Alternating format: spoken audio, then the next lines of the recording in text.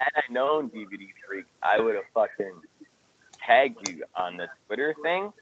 Oh, it's cool. All right, everybody. This is the Pro Zone this week. This is the Professor Rick Del Santo, and joining us is Dan and JJ. And returning this week is the DVD Freak. Gentlemen, how the fuck are you? Does this answer your question? Yeah. Pretty much. Did we expect any less from a WWE pay-per-view, as we are talking the horror show, Extreme Rules. And it's kind of funny that, you know, somebody said that it really wasn't that bad on Twitter. And I was like, it's titled appropriately. It was pretty fucking horrific to watch.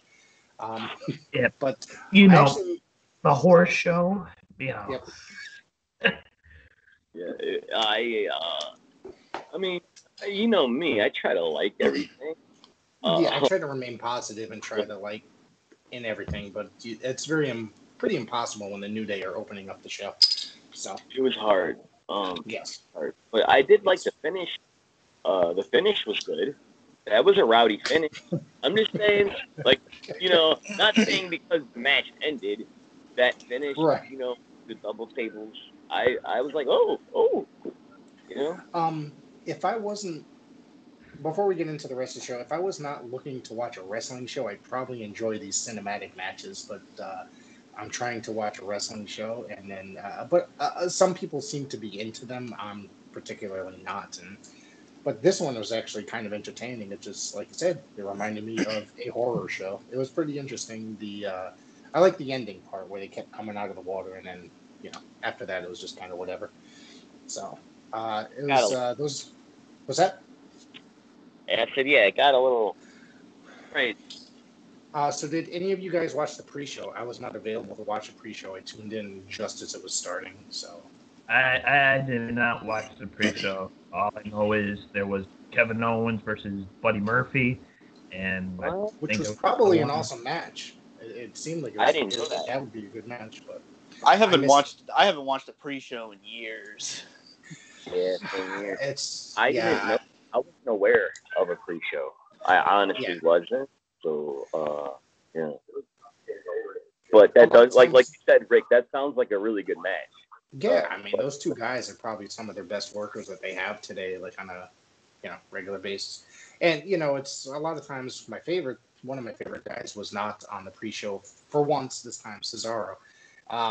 You know, he always tends to get on the pre-show for some reason, but not this week. It started off, I don't really know the stipulation. I had company dinner guests, and I was trying to pay attention to that and pay attention to my guests. So this is a tables match, I'm assuming, but judging by the end of it. Okay, yeah. So Nakamura and Cesaro won the tag titles over the New Day. I was happy about that. I am extremely happy because I'm a huge Cesaro fan. So I think we have to. I think we have. Oh, go ahead. I was gonna say. Go ahead, Dan. All right.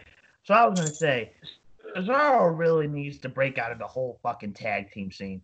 Every time I see Cesaro, it's like, let's pair him up with somebody different, you know, whether it's Tyson Kidd, whether it's Sheamus, whether it's fucking Nakamura. And I know he was a tag team specialist back, you know, in his ROH days with, you know, right. Chris Hero. But God forbid, the guy's already been in the business for almost, I want to say maybe like 10 years now. Maybe going on 10 it's years? definitely longer than that, because I think he's been in WWE close to that, at least. So it's like he spent a number of years on the indie circuit before that. He's a good hand. He's proving to be a good hand. He basically does whatever the hell Vince asked him to. I want him to go and capture that big singles title, though. That's something I've been trying to. You know, I wanted to see for a very long time, and he's always stuck in tag teams, it seems, and that's where he gets all his gold in WWE. I don't understand because he was over like Rover. Remember he was doing that big swing, right? Remember that big swing and that like I knew like I don't want to sound like I know I'm gonna sound like a smart, but I knew him as Claudio. and Same here. in Ring of Same here. Honor, and he was when he made it to WWE and was happy, and he was over, with that swing, and then they made him stop it. Remember, there was a Cesaro section. Wasn't that a thing? Cesaro section? Yeah, and then they just booking. It's just booking. I don't know what it is. It's a damn shame. Yeah. A lot of people say it's so much more. A lot of people say it's because he can't talk, and that he just needs a mouthpiece, and that's the only reason. Give him a manager. Yeah, exactly. Give him a manager. That's how he'll get the title. So, what do you guys think of this one overall? I actually liked them. I didn't hate this match. Mm-hmm. I liked it, but again, I'm a mark for Nakamura and Cesaro, so that's probably why. I think it was disappointing that it wasn't elimination tables match. Okay. Because then obviously you get more table action. You can go through 2 or 3 tables. I never liked just the one table and you're done. I always liked the elimination aspect. But I thought the finish was cool. Other than that, it was kind of just your generic WWE tables match. Yeah. Danny? Like DVD Freak said, just a basic generic tables match. But, something that WWE is notorious for, or any like wrestling, is just putting 2 wrestlers, together, odd pairings, I guess you would say. Right. But, Vince McMahon hates off guard. Yeah. Vince McMahon hates tag team wrestling, for like the last 30 years. He hasn't really focused on that since like the 1980s, it seems, or even 90s, I'd probably say. That's a shame, but at least at least we had a good, tag team division in Ring of Honor. You had a good tag team division in Impact. Over the years we've had alternatives, and even NXT. NXT had and still does. And even I don't remember when it was the hottest. Maybe for me when the Revival was in NXT. I think that was when NXT, like the hottest. It was great. And then obviously other companies. But it seems I read that Vinnie Mac hates tag team wrestling. Yeah, he's just not a fan of it. He doesn't push it like he used to back in the day, and it's kind of disappointing. Tag team wrestling is fun. I think it's kind of like the art of tag team wrestling has been pushed to the side. But in WWE, everybody's gonna have a gimmick and get over some outlandish gimmick. So you don't have that, then what good are you in WWE land? One of my favorite rivalries ever was the Triangle with the Hardys, Edge and Christian, and the Dudleys. Oh, yeah. That was some great stuff. That was some good stuff. That spanned for multiple years. They had great matches over and over on pay-per-view and on TV. Yeah. I just love that aspect of tag team wrestling. And it's just that magic is gone. Yeah, absolutely. It's a shame that stuff like that is I wouldn't say it's no longer in existence. It's just not as prevalent today as it once was. And again, how can you top it? I think that has a lot to do with it, JJ. You're kind of right on that. It's like sometimes we've lived through some really great things that it's impossible to get something to that level again. It does. Not to say that it doesn't happen, because it does. It's just it takes a while to get there, They made it very hard to top what they did, I think. Yep. Those guys they made it very difficult. And then if you ask guys like Bully Ray, he'll say those 2 tag teams are some of the best opponents he's ever had in the ring. Really? I never heard him say that, but that's pretty cool. He always talks about his career, on Busted Open all the time. So he loves saying that stuff. He loves to talk about himself. I've been meaning to listen to that Busted Open. I have been meaning. I have episodes downloaded onto my phone. Yep. Just haven't gotten to it, but I will. No, I'm a loyal listener every day. I'm a huge Dave LaGreca fan. He's hilarious. And so the SmackDown Women's title, I was kind of disappointed in this match. I actually thought they were going to eventually, put Nikki Cross over, but Bayley continues her reign of terror. What did I don't know. I thought this wasn't that bad of a match to begin with, like in actuality, considering I'm not a Bailey fan. But it wasn't that bad. I mean, I do like Nikki Cross a lot though. Maybe that's why I was kind of trying to pull for her. So, what did you gentlemen think of this one? You know, it happened. Maybe we're not drunk. Maybe we're not drunk enough today. I'm getting there. Hold on. All right. I'm really Does anybody fucking else want to take the lead? I am fucking high right now. I'm stoned. Really, really stoned. I watched it. Like you said, Nikki Cross. I love Nikki Cross. What's not to love about it? I haven't watched WWE in a long time. No, and this pay-per-view is definitely a reminder as to why I don't watch WWE on a regular basis. I haven't watched anything since WrestleMania. Yeah, this was the first thing I've watched since then. The only thing that I've actually watched was pay-per-views by WWE. You know, I do watch NXT. You know, I usually watch it Thursday mornings because I'm watching AEW. So I don't know. They're trying different stuff to try to attract people, and this is definitely shows that, and it just doesn't work. Well, I mean, am I right? The ending did end by Bailey cheating. Am I correct? She used Sasha Banks' rings, the boss rings, and knocked Nikki Cross in the stomach. So, it didn't make Nikki Cross look that bad. You know, you can't be like, she cheated. Yeah, because she cheated. Yeah. So I'm watching it. I mean, it's just like, I was trying to enjoy it. I haven't watched WWE in a long time. I don't even know who was the champion. I was confused. I felt bad. I'm like, ugh. Well, anyway. That's not surprising though. Going into a WWE pay-per-view or going into watching a WWE event, most of the time it's like I watch and there's sometimes I don't know who certain guys in the roster are anymore. You know. Yeah. But at least they told a story. They told a story. And Nikki Cross isn't buried. There's room for another match. I look at it like, I mean, maybe Nikki Cross will get another title match. Maybe she will win.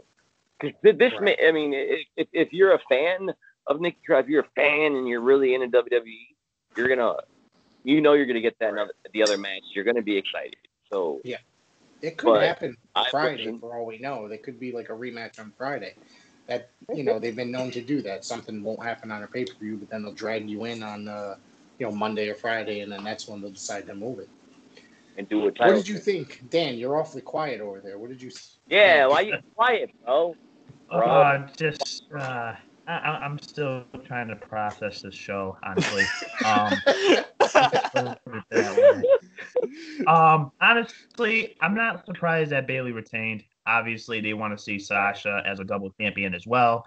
You know, try and have both women from separate rosters as, dual champions, whether, holding all the women's gold, pretty much. But, I mean, sooner or later, Nikki Cross is going to have her shine. I mean, obviously, it wasn't today, but I'm think they're saving it for maybe SummerSlam. It's a very big possibility. Ooh. Very big. Yep. I didn't think about that. So, anyways, it wasn't really terrible. This next part, really kind of irritated me that MVP took the title by forfeit. So I have not seen anything like this happen in probably 2 decades or maybe a decade. It's just it's pretty old school, but it's and honestly, I'm not even gonna lie. This was probably like the one match I was actually looking forward to because it was actually going to be a normal fucking match. I think you're probably right about that. Here's the problem though. Would they have actually gave them time to have a good fucking match? Ooh, that is a no. Point. Yes, I totally get what you're saying. I'm surprised though that they would do something like this with like MVP coming back and I wouldn't say won it, be handed a title, but guys like that, he's there to help out younger talent. They don't necessarily win the title. I don't know. Either way, he sure seems to be helping himself. Yes. Yeah. I love watching Apollo Crews. Like I didn't know. I think he's a really good wrestler, and then he finally is getting somewhere. Yeah. Yeah. Oh, Dan's cracking another one. What are you drinking, Dan? Bud Light. Yingling. Oh, all right. There you go. I'm already on drink number 4. I will be starting number 4 shortly. I am. I feel horrible. I haven't had a drink. Oh man, this sucks. I can't drink. Nah. I told you after last week, I'm calm this week. I have not touched the whiskey. Once I'm gonna save that for a special occasion. Maybe I'll save that for another WWE pay-per-view. I think that's when I should be drinking this shit. So. I think I might need a tequila, wine, party favors. There you go. And, a little, yeah. No, I would. So, all right, gentlemen. The next one, obviously, eye for an eye. What? Oh God.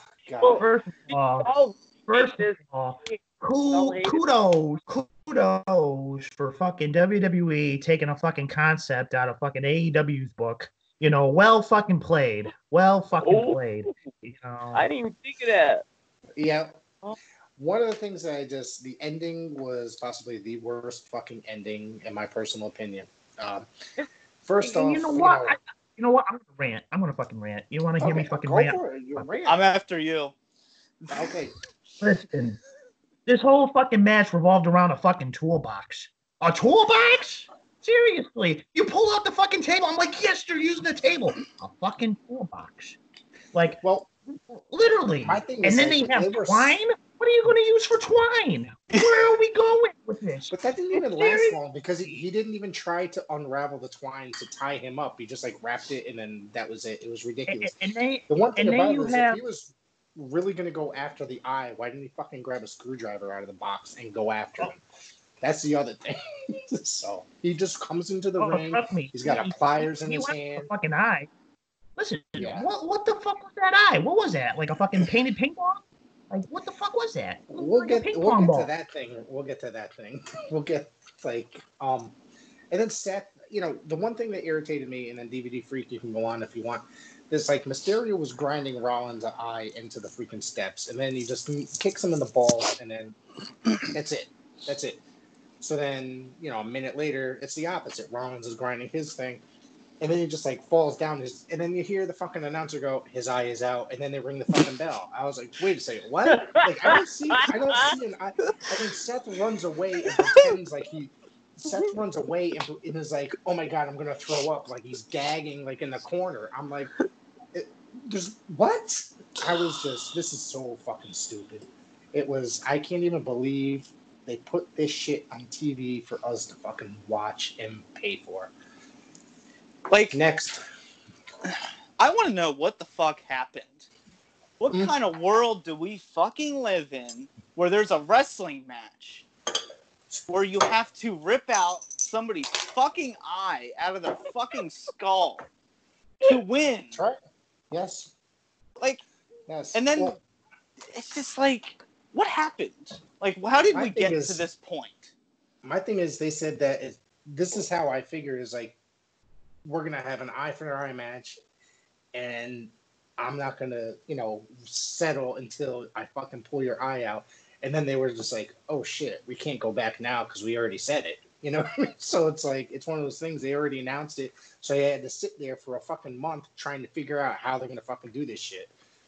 The thing about this, though, you know, the way the fucking match ended, too, was the way they really fucking started this feud.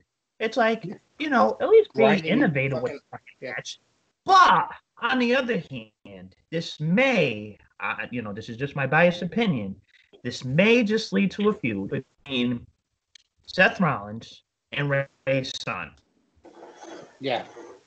Another thing that Brian Alvarez from Wrestling Observer had tweeted out during the thing is like, it's supposed to be an eye for an eye match, and these two guys are in there doing like head scissors and takedowns and arm drags and stuff like that. They're not going out there and like actually trying to fucking brawl, which I was like, that makes fucking sense. Why weren't they going out there trying to fucking kill each other? Do you think Terry Funk and Dusty Rhodes went out there fucking doing, you know, arm drags and shit like that? I mean, come on, man.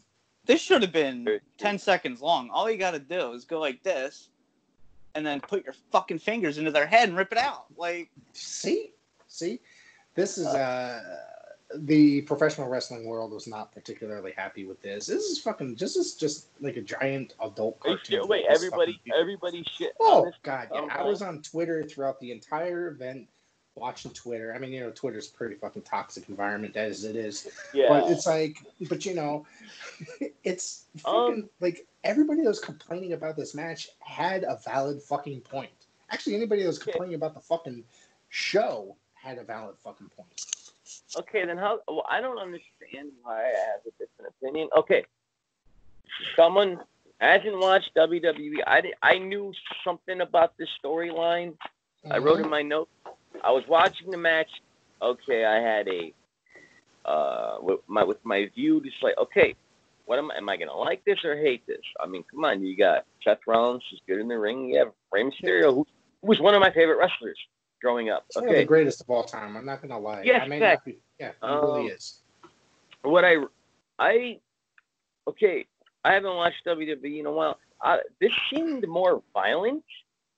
It had a lot of violence to it, and that's something I have not had seen in a lot recently in WWE. It had a lot of realism to it. That this was just my opinion. After not watching this for a while, there was a Falcon Arrow on the apron that looked pretty fucking sick. I don't know if you saw that.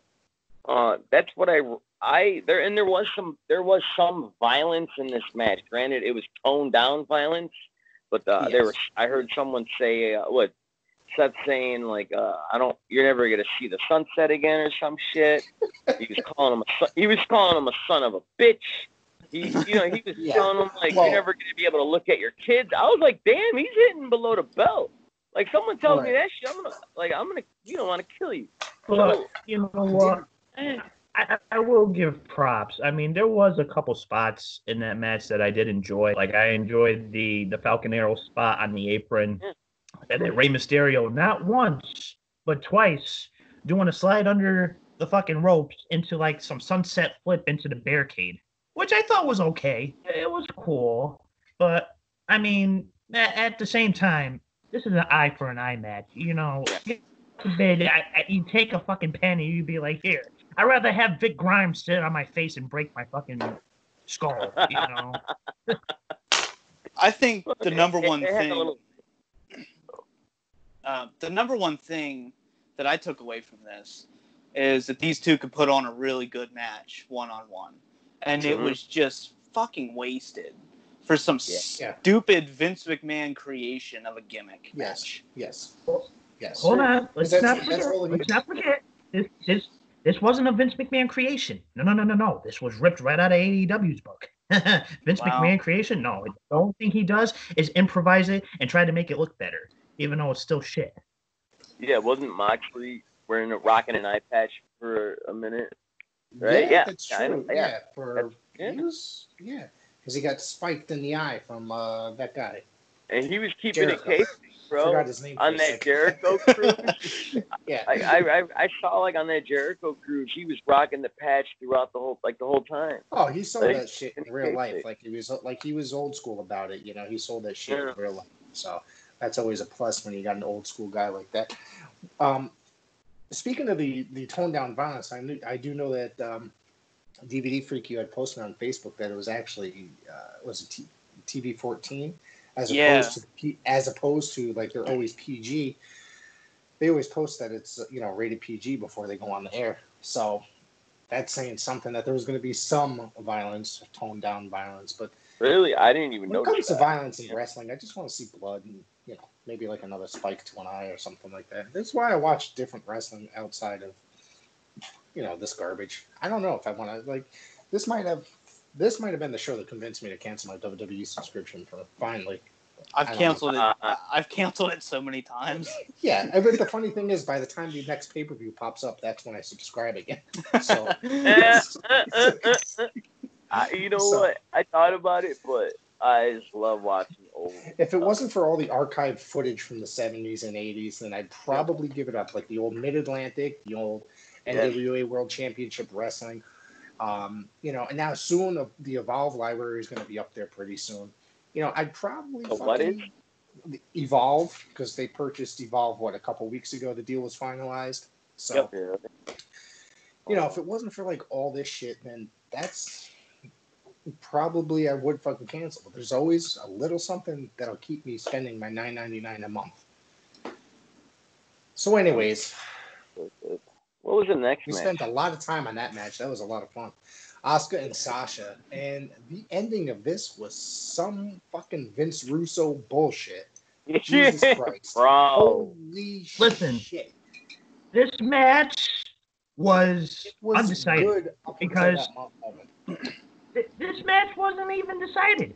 Bailey just basically took the referee's shirt and was like, "I'm gonna count 3. 1, 2, 3." Yes, and then we got the bell ring, but we didn't get no official call from the announcer and the winner and the new Raw Women's Champion. No, because listen, when you look at Sasha Banks, you got to look at all her title wins on pay-per-view. She's only won, despite the tag team titles, she's only won one Raw Women's Championship on a pay-per-view out of the 4 that she's fucking won.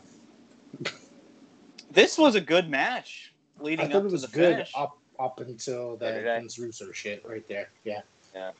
And so, on Wikipedia, not that this means anything, but on Wikipedia, it has Bailey as the clear winner and new champion. What? Yeah. Really? Somebody posted that on Twitter. A bunch of people posted it. I know. Already? Yeah. Already, huh? Wow. I'm hoping that something is situated by Friday night. I'm sure some bullshit will happen. Or it's gonna be one of those things where, what the fuck's her name again? Sasha walks around with the belt for a month, claiming that she's a champion, while Asuka's the actual champion. Like next month. No, wait. I'm sorry. Did I get there? Asuka. Yeah. Okay. Sorry. So then it's like Monday, and then they'll fucking probably do it at like SummerSlam or something like that. My bad. I think I said Bailey instead of Sasha Banks. The alcohol's Yeah, it's all right. It's cool. I get things wrong all the time. Who says tomato? Cheers. I'm sorry. There you go, man. There you go. I'm filling up. Cheers. I'm drinking Gatorade. Cheers. But I'm going to tell you something. That's Monday, the cure for the hangover. I was going to say, Monday, I talked to JJ Monday morning. I got up and fucking went and bought 2 gigantic things of Gatorade and went and got tacos. And then next thing you know, like 2 hours later, I felt like a new fucking person. I was recovered. I'm never drinking that shit again until SummerSlam, probably. I need to get through that shit. So, and if it's going to be anything like tonight, so the WWE, what's that? Watch. Is there a way we can all watch and do a live review? I am looking on how to do that. Unless any of you other gentlemen know how to do all that stuff. I was trying to figure out how to go live. We could always just record Skype and all 4 of us are just watching it. Yeah. Well, we do live reactions. That'd be great. Yeah. One of my friends had asked me.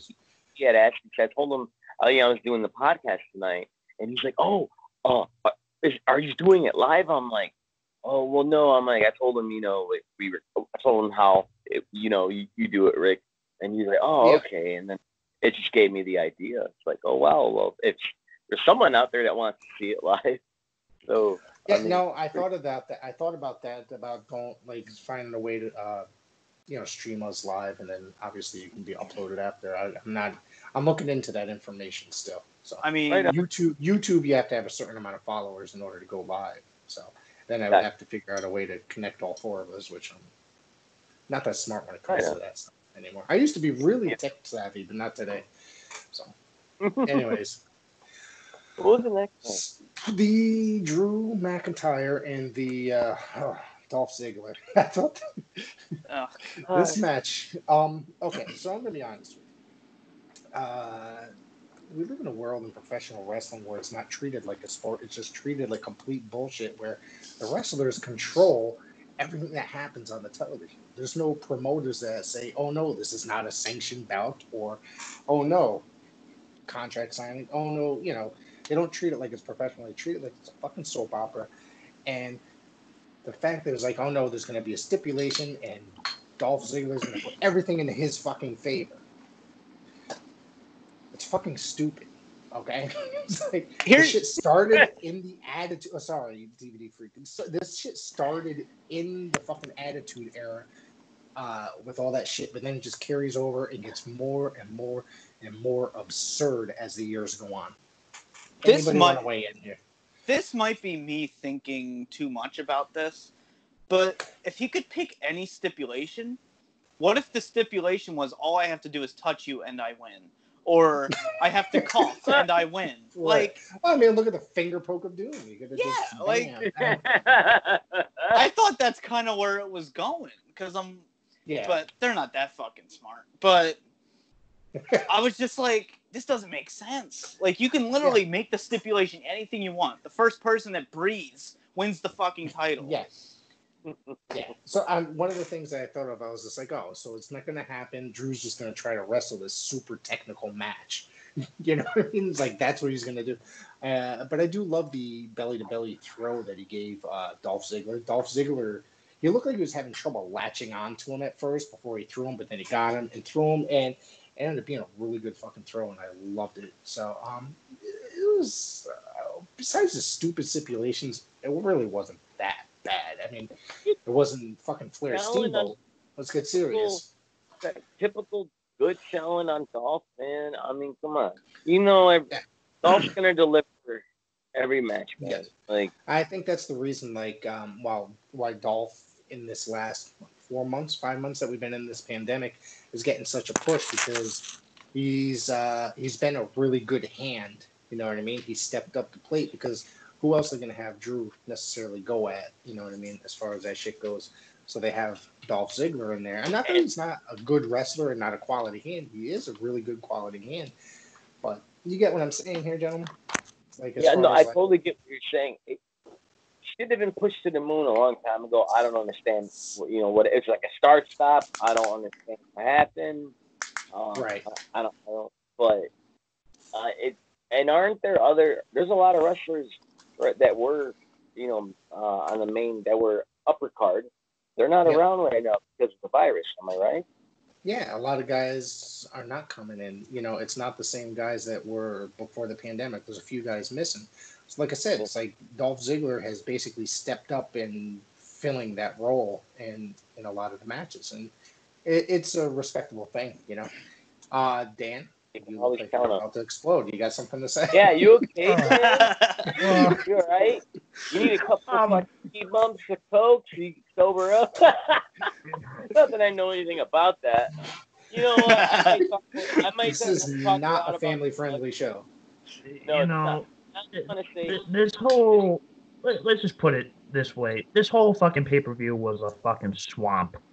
It really was. It was a fucking disaster from the start. Is that a pun?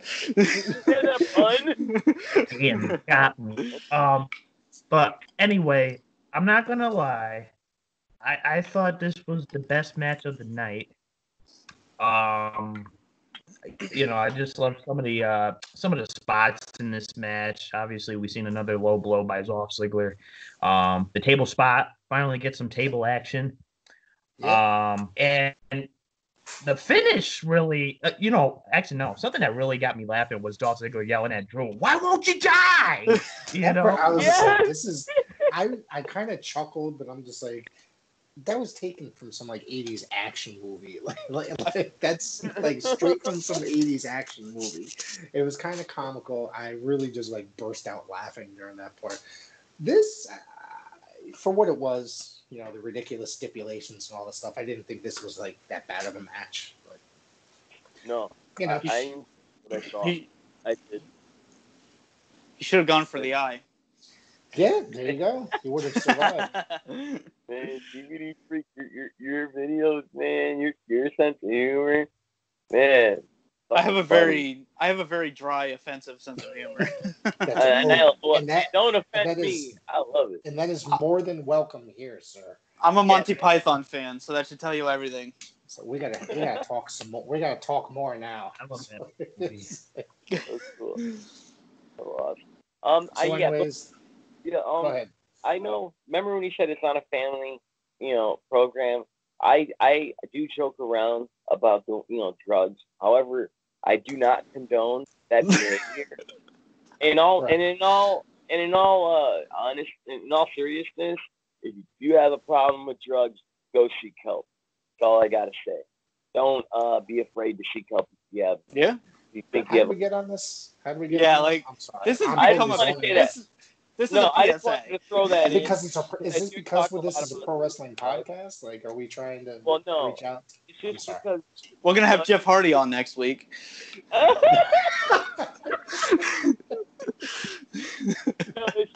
Ouch. Hey, I'm a party animal, and I'm just saying I don't want to fucking come off as like someone that's like I just don't want to come off. I used to be before I had kids and got married and all that other shit. I used to fucking But rock and roll. And just be careful with it. That's all I gotta say. But anyway, next match. That was very much. That was very mature of you, my friend. I love you. I'm just trying. Gotta be responsible. You're right, absolutely. So Drink the cinematic. Drink responsibly. Yeah. I don't leave my house when I drink. So, anyways, what was it? What the fuck am I trying to say? Oh, the swamp thing, whatever. Something. This was the icing on the fucking cake. As if I didn't think the pay-per-view would really get worse. I've seen some bad wrestling shows. I've attended some bad wrestling shows. I went to an all-midget indie show before, okay? Like, seriously, no offense. I mean, little people. Really? So, Was it Hold on. You know who the guy was? Hold on, guys. It Hold on, actually guys. was. Hold on. Jake's calling. He wants his fucking snake back. But the one thing is about this midget show, Joel Gertner was there. That was like the name on the fucking show. So, this match was fucking ridiculous. I'm not into these cinematic matches at all. I know some people really love the Taker AJ thing, and I'm just like, didn't like that? What's that, buddy? None of you like that match? That Taker AJ match? A lot of people, it went over really well with people, not just necessarily myself. It didn't go over well with me. But a lot of people loved it. I thought it was just, if Vince McMahon could not do wrestling altogether, he would. He would do little bursts of shit like this for 15, 20 minutes at a time. But he's got a 3-hour time spot on Monday and a 2-hour time spot on Friday. He's got no choice but to do wrestling because he can't make movies every week. The ending, though, I really did enjoy it when they kept coming out of the water and came out of the water with a mandible claw. And I still don't know what the fuck happened because they were in the dark. So I was like, whatever.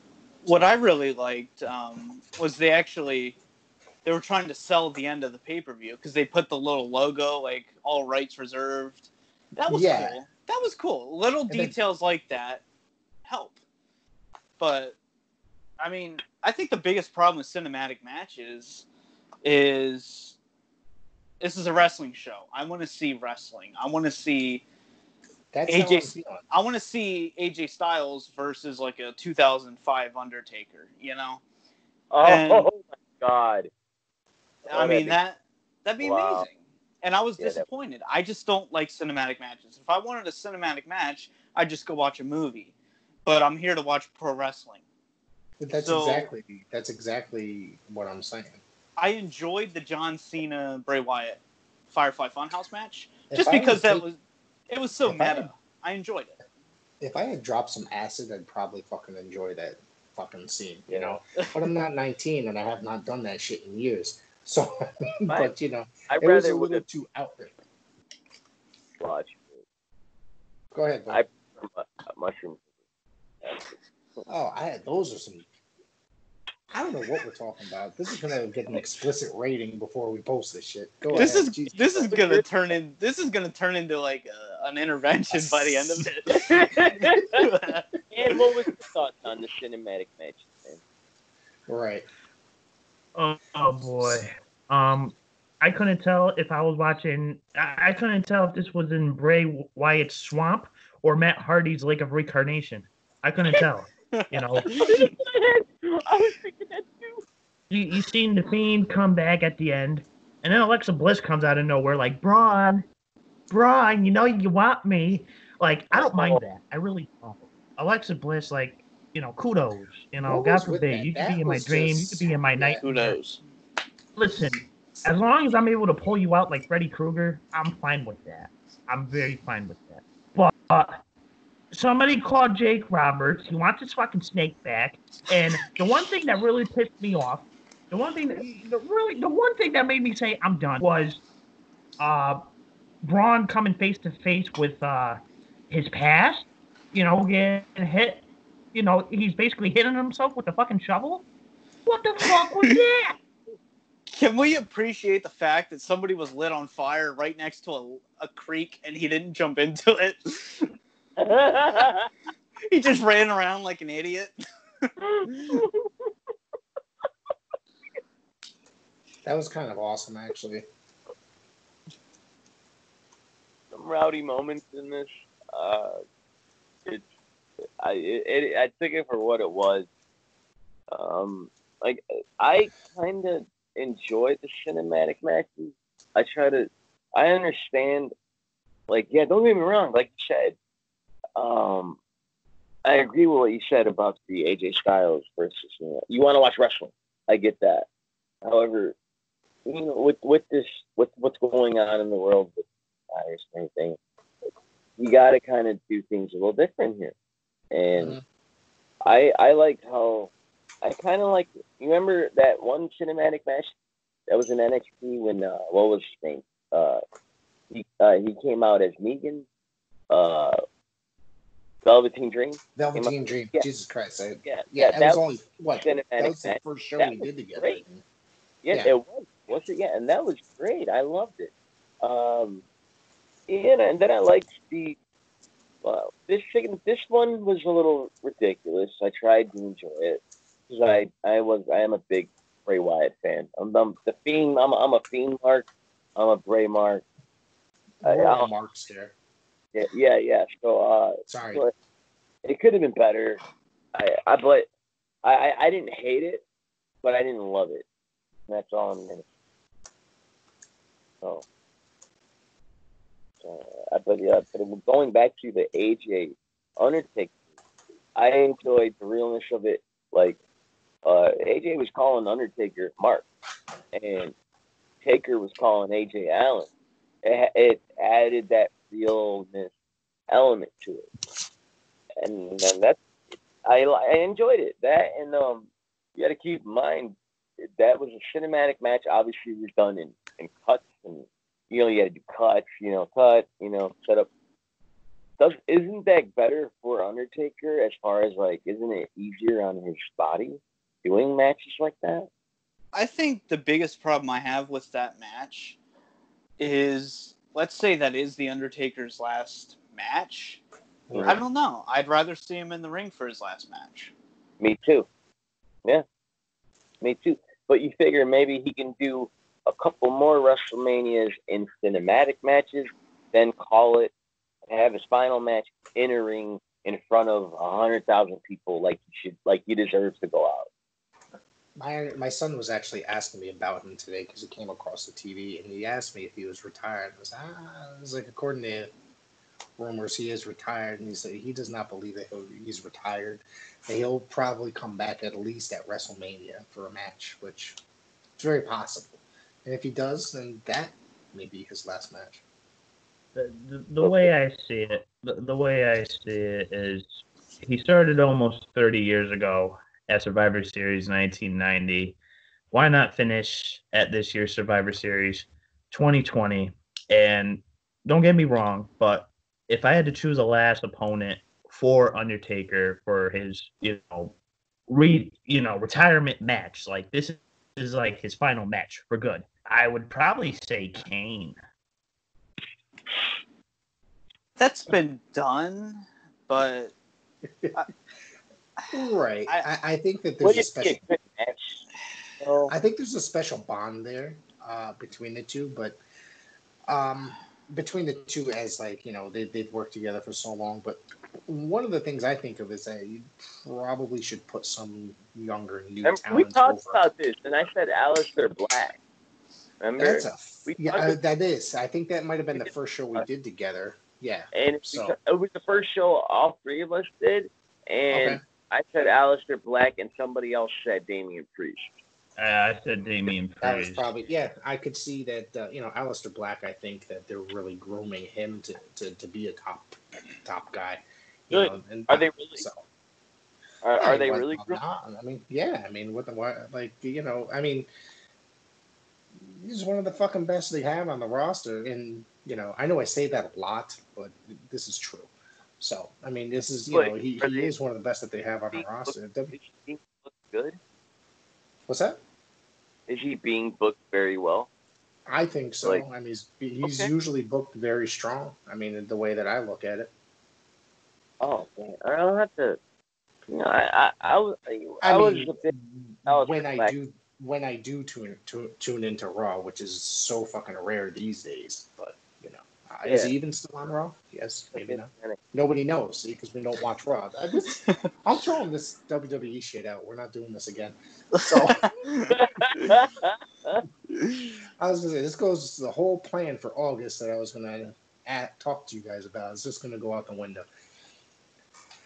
So, anyways, I love what's that?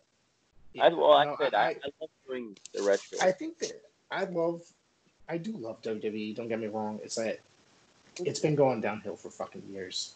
WWE is basically the product that every fan gets into as they're young, at least since 1984. That's the first thing. Prior to that, it could have been wherever you fucking lived. If you were NWA territory, AWA territory, whatever.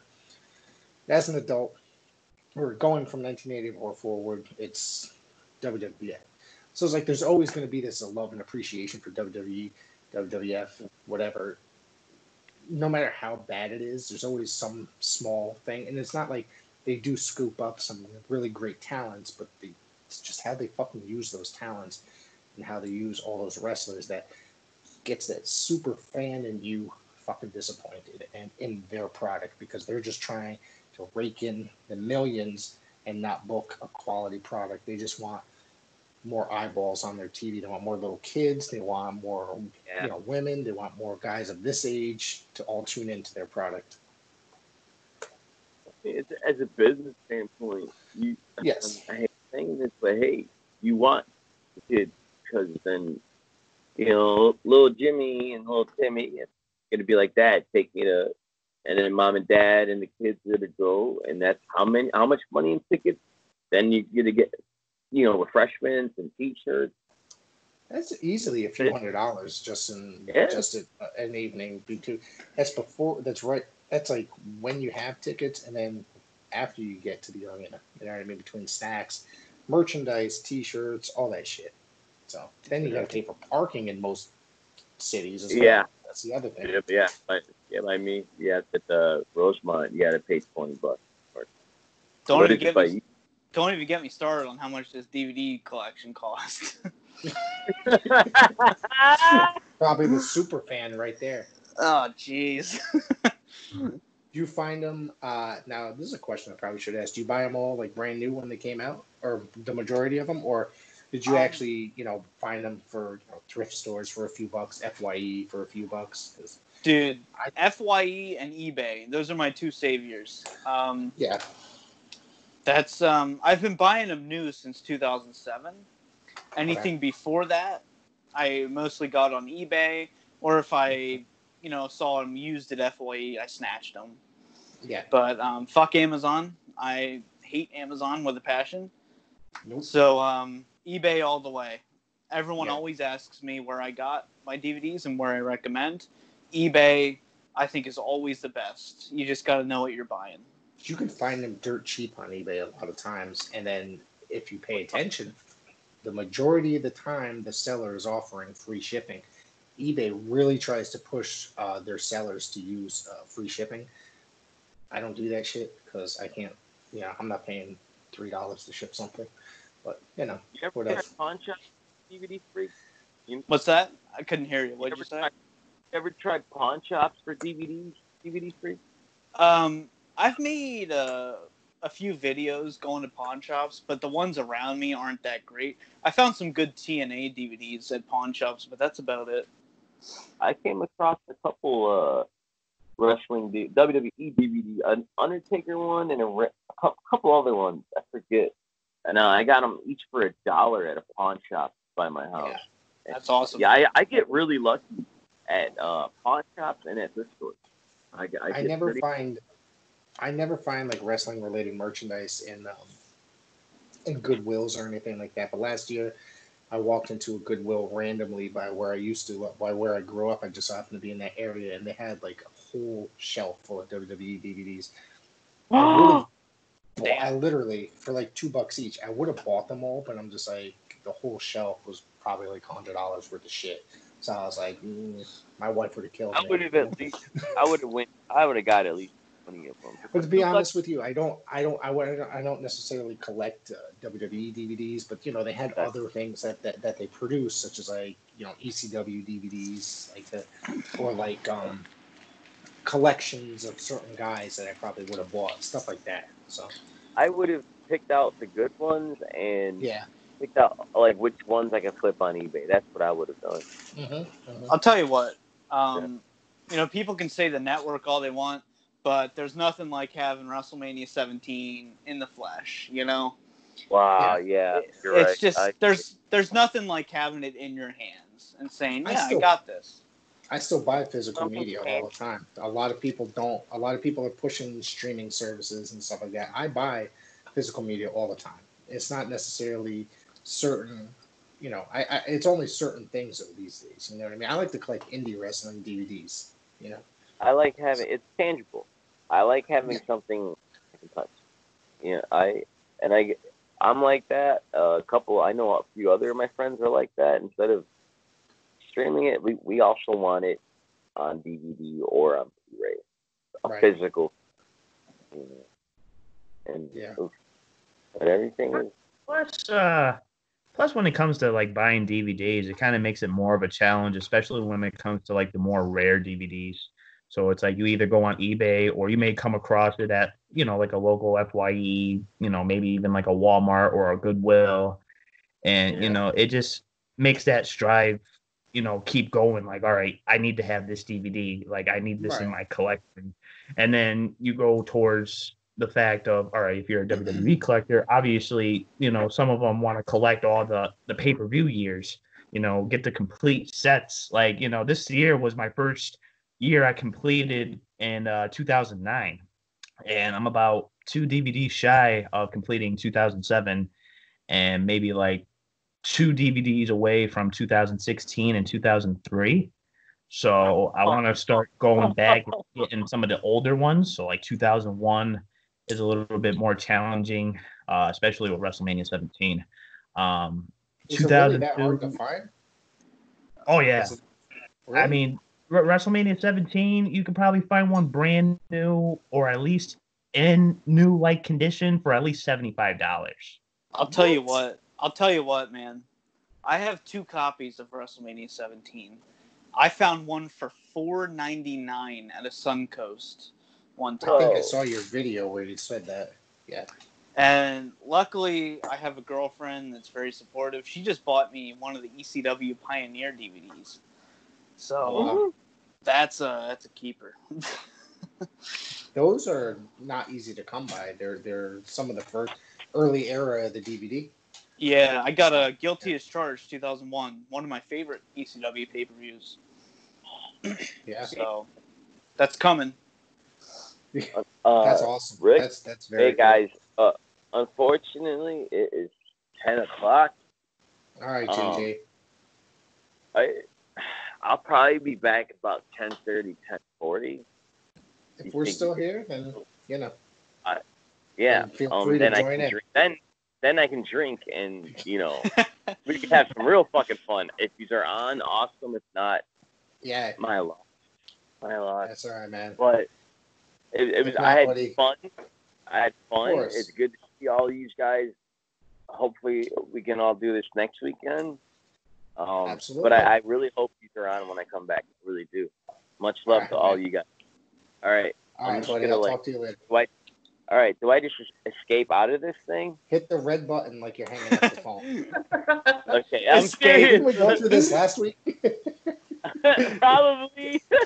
hit your screen, and then the red button on the bottom is basically the hang up. It's a steel cage. You gotta escape. Oh man, I love this stuff, man. It's good times. I felt bad I couldn't drink, and I felt bad having to leave, but we have That's plenty cool, more buddy. podcasts and We've Sundays got- ahead of. Yeah, man. Don't forget next Sunday, Danny. What is that? NWA 70? Is that next week? NWA 70. We're doing NWA 70 next week, so don't forget about that, buddy. Oh, That one I'm looking forward to. I got it written down in my notes, bro. But yeah, bro, it's in my notes. But no, seriously, I'm gonna hit you up on about 10:40, 10:45. I'm gonna make this real quick. All right, man. All right, good talking to you. Much love. All right, JJ. Everybody. Cheers. Cheers.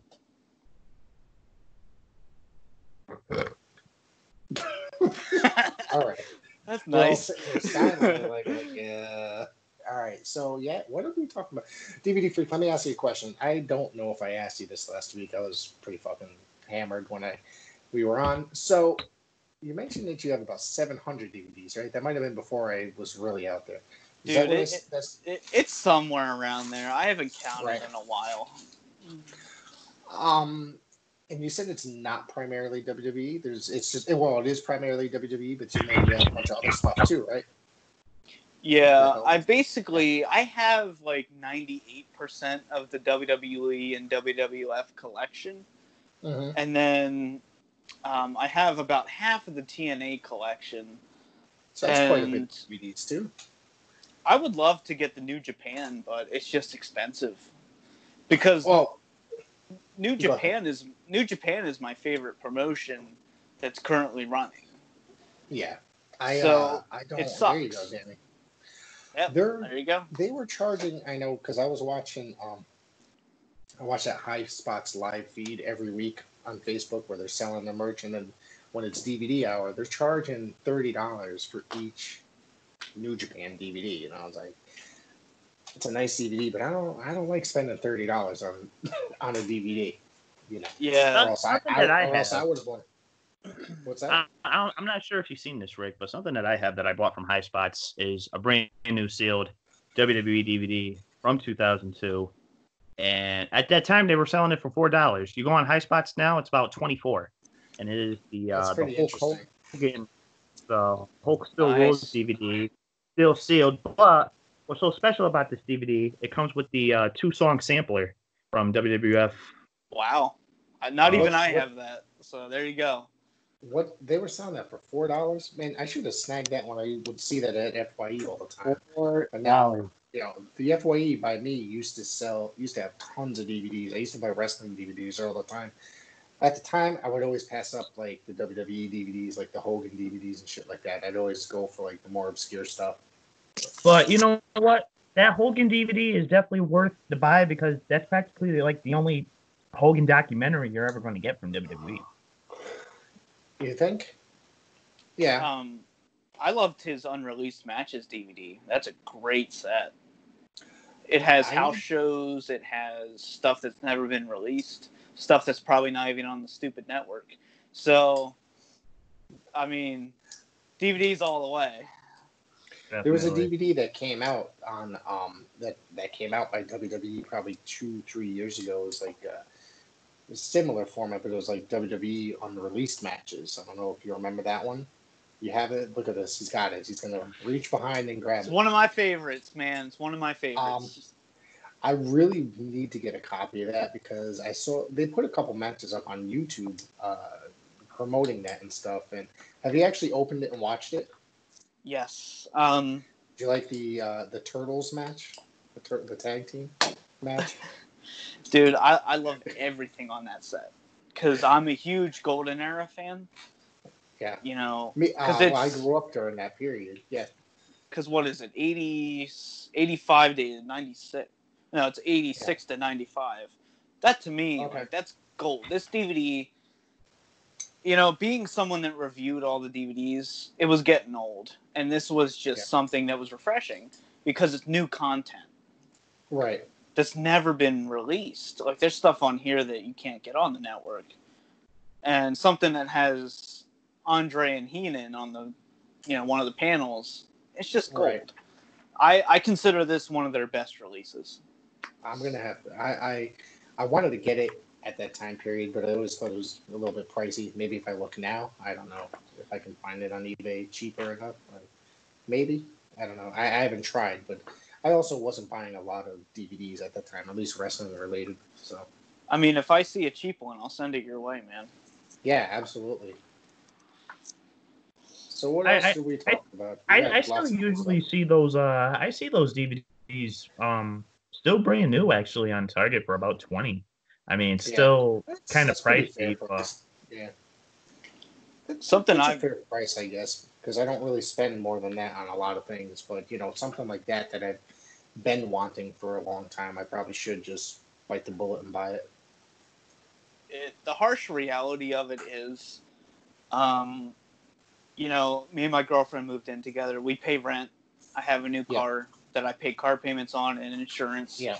I just can't really afford the stuff I want to buy, like New Japan. I would love to get those imported, but I just can't. Like, that's the unfortunate reality. Like, I have responsibilities and bills. It sucks. I know High Spots sells some of that. Do you shop on High Spots at all? Have you? No, I've never even been on there. No. Oh, God, that's Dan and I's favorite site. I just spent $300 on that site. So, I'm just waiting for that to come. But they sell tons of DVDs from any promotion you're looking for. It's going to be there. They've got tons of autographs. Just about anybody you can think of. They got figures. They got all sorts of, and they do a live feed on Facebook every Thursday, Saturday, and Sunday, like a live gimmick table. They'll just pull out stuff like, hey, we're offering this. It's this much on the site. It's however many dollars cheaper. On this particular night, you just got to comment on Facebook, and they'll send you an invoice. Bam, and then so you get a lot of really good deals off them. It's I have some New Japan DVDs, like non-commercial DVDs that from them. I don't have any like the commercial ones, recent ones. But they're definitely worth. Like, that site is definitely worth watching. You probably find a lot of really interesting stuff on there that you might want to collect. Right. Well, whenever you say autographs, that's automatically me. So yeah. Listen, DVD Freak. I mean, if I ever come across another New Japan DVD, I'm definitely gonna send it your way. So no worries. Yeah, man, I'll definitely check it out. I just don't really have too much extra money to spend right now. That's the issue. Right. Dude, I totally get it, especially after this last High Spots order. So I mean, when that does arrive, I'm going to be doing a live video, an unboxing video, and that's cool. I usually do it, and I haven't done an unboxing video in quite some time, actually. The last couple of things, I just kind of just opened up and just said, fuck the video. Because, well, hey, Rick, what's that nice picture you have there behind you? Dan was nice enough to send me this lovely Sting autograph picture. I don't know if you can see it. Yeah, I can see it. I saw the post you made about it. That's awesome. Yep.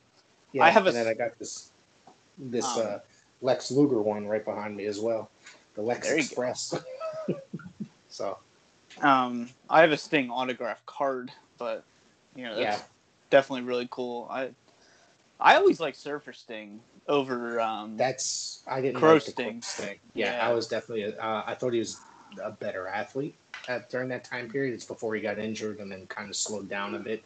Not that he didn't have good matches, because he still had good matches, but not as good. Yeah, and he was more exciting and it was fresh as the Surfer Sting. Let's put it this way: the Surfer Sting was definitely better.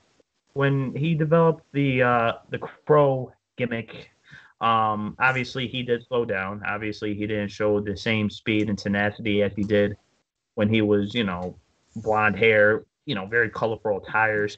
But once he got to TNA, I think he progressed just a little bit. He had time to sit out. He had time to sit out, let his body heal up a little bit. He found Jesus. I'm not mocking the guy. It's not something that I'm into, but I think a lot of all this stuff he had a couple years off, basically, and he refreshed himself. So and it was able, and then they did the Joker Sting gimmick, which I think was a little bit something more fresh. You gotta change it up every few years. I've heard many interviews saying that Joker Sting was just fun for him, and he deserves that. Yeah. And something I always loved, this might just be the film geek in me, but when they just had him standing in the rafters for how long? Just chilling, waiting. That slow build leading up to his match in '97 against Hogan. I thought that was awesome. Just chilling, waiting. And you never really knew when he was going to just drop down and kick some ass. You never, at the same time, you didn't know whose side he was on, really, until... Until and you know what? Speaking of slow build-ups, one slow build-up that actually happened the same year in '97 was the feud between Undertaker and Kane that took months and months and months. And then after that, you didn't hear about it for a while. They stopped mentioning him. And then all of a sudden, Bad Blood '97, ironically the same pay-per-view that Brian Pillman was supposed to show up and unfortunately passed away. Here comes the Big Red Machine, taking down the Hell in a Cell cage and, just really brought a lot of intimidation and fear as a child. So I thought that was a nice build-up, especially leading into WrestleMania 14. I just thought it was great, which is why I kind of brought up Kane's name as it should be Undertaker's last match at Survivor Series 2020, if possible, just because of that build-up. They are kayfabe brothers, and they've basically been, on and off between each other. Why not have that as like a proper send-off?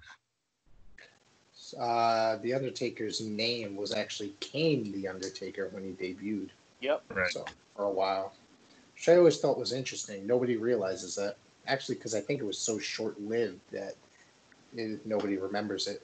But his pay-per-view debut actually was here in Hartford, Connecticut, for Survivor Series, which is always lovely to hear stuff like that. This is one of those mundane, useless facts, but The Miz was actually in attendance as a kid for the '90s Survivor Series. Oh, really? Wow. Yep. That's interesting. Here in Connecticut? Yeah. He said he was there at Survivor Series '90. I know he's from Cleveland, but he was in Connecticut for some fucking reason. I don't know. People travel. People travel for pay-per-views. Hey, fuck, I did it before. So. Well, Survivor Series was my favorite pay-per-view. So I would travel for that. Back in the day, it was, because it was a unique thing. But now it's like what they have, like 2-3 Survivor matches on the shows nowadays. So it's kind of. Well, I mean, you really got to think about it too. Like back when it first started in like the '80s and '90s, you had a couple Survivor Series type matches around that time. So yeah. It was a unique concept. I think these days the Royal Rumble has become my favorite because you never know who's going to be the mystery person to show up, mystery person or two to show up. So that's always kind of, it's not always somebody I necessarily like, but it's always kind of, the anticipation usually kills me as to see who. This year, unfortunately, I was disappointed on one and then pretty excited for the other. When MVP's music hit, I fucking was like, you gotta be kidding me. This is fucking ridiculous. But then I kind of popped when when I heard Edge's music. My wife was sitting next to me, was like, who the hell is this guy? Like, you don't get it. Never mind. You just, that kind of thing. I was almost in tears, man, because I grew up with him. And I was there when he retired too soon. But when I mean, the rumors were pretty rampant. I kind of expected him to be at the Rumble, but to actually hear "You Think You Know Me," the crowd goes nuts. That was like one of the loudest pops from a crowd I've ever heard in my life. Yeah, that's one of those few moments that I just sat in silence and was like, good for you. Good for you. He looked like when he was standing in the hallway, he had all the ramp or whatever. They had all the fucking smoke around him from the pyro and stuff like that. He looked like he was about to fucking cry himself because it was an emotional moment for him as well, being back out there in front of the fans. He loved being out there performing, and unfortunately had to retire because of that injury. And I compare it to Bryan Danielson. I was at WrestleMania 34 when he came back, and him being my favorite modern wrestler, that was magic. Being there for his return, it's just indescribable. Yeah, he's definitely another one of the my top, he's definitely Danielson in my top list of favorite wrestlers of all time. He's a phenomenal athlete. I've watched him for fucking 2 decades now. So him, Benoit, and Bret Hart, my top 3. Yeah, so, I gotta throw Owen in there, Dynamite Kid, and kind of a little bit of an oddball one. Arn Anderson is like the top. He's people always choose fucking Flair over Anderson. But I'm like, it's Anderson and then Flair's underneath him. Flair was the showman. Anderson was the guy he was the enforcer, literally. So there's nothing like a spine buster from Arn Anderson. Right, man. I mean, he's done some of the greatest spine busters. I'm surprised fucking Hogan let him do that to him. That's the other thing. I saw, I saw video footage recently of that. It's pretty funny. And even his spine buster in AEW, it's as perfect as ever. It's just, it's awesome. What did he do that on? That wasn't on Tully, right? Or was it on Shawn Spears? I'm trying to remember. I feel like it was Spears. I don't know. Yeah, I don't think it was Tully, but yeah, that was kind of a magical moment. I gotta tell you, as a lifelong Arn fan, I kind of popped when I saw that. So that was really enjoyable. Have you been to an AEW show at all? They don't come up here. The closest they came was Boston, and I couldn't find anybody to go with me to drive 2-3 hours to go to Boston with me. So my buddy didn't want anything to do with it. But they won't come to Connecticut because it's fucking McMahon land. So that might eventually change, though. I'm sure over time that'll change. I mean, WCW came here a couple times, and I went to those shows. So the NWA came in 1989 as well. I went to those. So you never know what's going to happen. I recommend it. I went to the first Dynamite in DC. It's only like a 2-hour drive for me. I highly recommend going. AEW is a great live experience. I can imagine. I mean, they're a great television product as well, whether it's, even during the pandemic without a full live crowd, they just got, whatever. They got the talent in the stands or whatever. They still know how to put on a really good television product, and it's one of the best television products right now as far as professional wrestling goes. And I actually got a picture with Jay Muse, so that kind of made my night. That's hilarious. What the hell was he doing there, of all things? They were there. Him and Kevin Smith were there promoting the Jay and Silent Bob reboot. Yep. Yeah. All right. Now I remember that. Yep. And Jay Muse was fucking plastered, just walking around, taking pictures of the people. It was awesome. That's hilarious. I'm a huge Clerks fan, so. Clerks, yes. I think Mallrats is a great movie. It's completely underrated. A lot of people think that's like the Jedi of the fucking series, but I think it's great. Yeah. I like some of their other ones too. Have you ever been to this? Oh, go ahead, Dan. Go ahead. I was gonna say, speaking of plastered moments, Rick, I've probably told you this story about how I did the Ric Flair strut in front of Ric Flair's car that Monday Night Raw. That's awesome. It was so odd because it was like, all right, I'm already buzzed. It was the same Raw that Anderson and Gallows made their in-ring debut against the Usos. I believe they're an Impact now. Yep. And keep talking. I'll be right back. Goes over, and me and my buddies, we're walking back to the car, and everybody's running to like this black car. Everybody's like taking pictures, and I'm looking out. And in the passenger seat is Ric Flair, just giving his, signature smile and everything. Like, oh yeah, I don't give a shit about you. I'm just here for the pictures, And boy, I'm not really sure. I don't even recall how many drinks I had that night. But I made sure he was watching me, in front of the red light, right in front of the crosswalk, and I'm like, yo, guys, watch this. And I'm doing a strut right in front of his car, Oh and my all I see is God. the player giving like the biggest smile, and his chauffeur is laughing his ass off, and Ric Flair just gives me like the thumbs up, all right, I made your day. So I'm like, whoo. That is legendary. That's awesome. You know what? I'll never forget it too. Because I mean, as much as I would love to go to other Monday Night Raw shows, that Monday Night Raw show in 2016 was actually my first Monday Night Raw show. Boy, but I would have loved to go into like a show back in like 2002, 2003. Back when like WWE was still fresh and relevant. Yeah. I feel And old. You're talking one of those about that. things.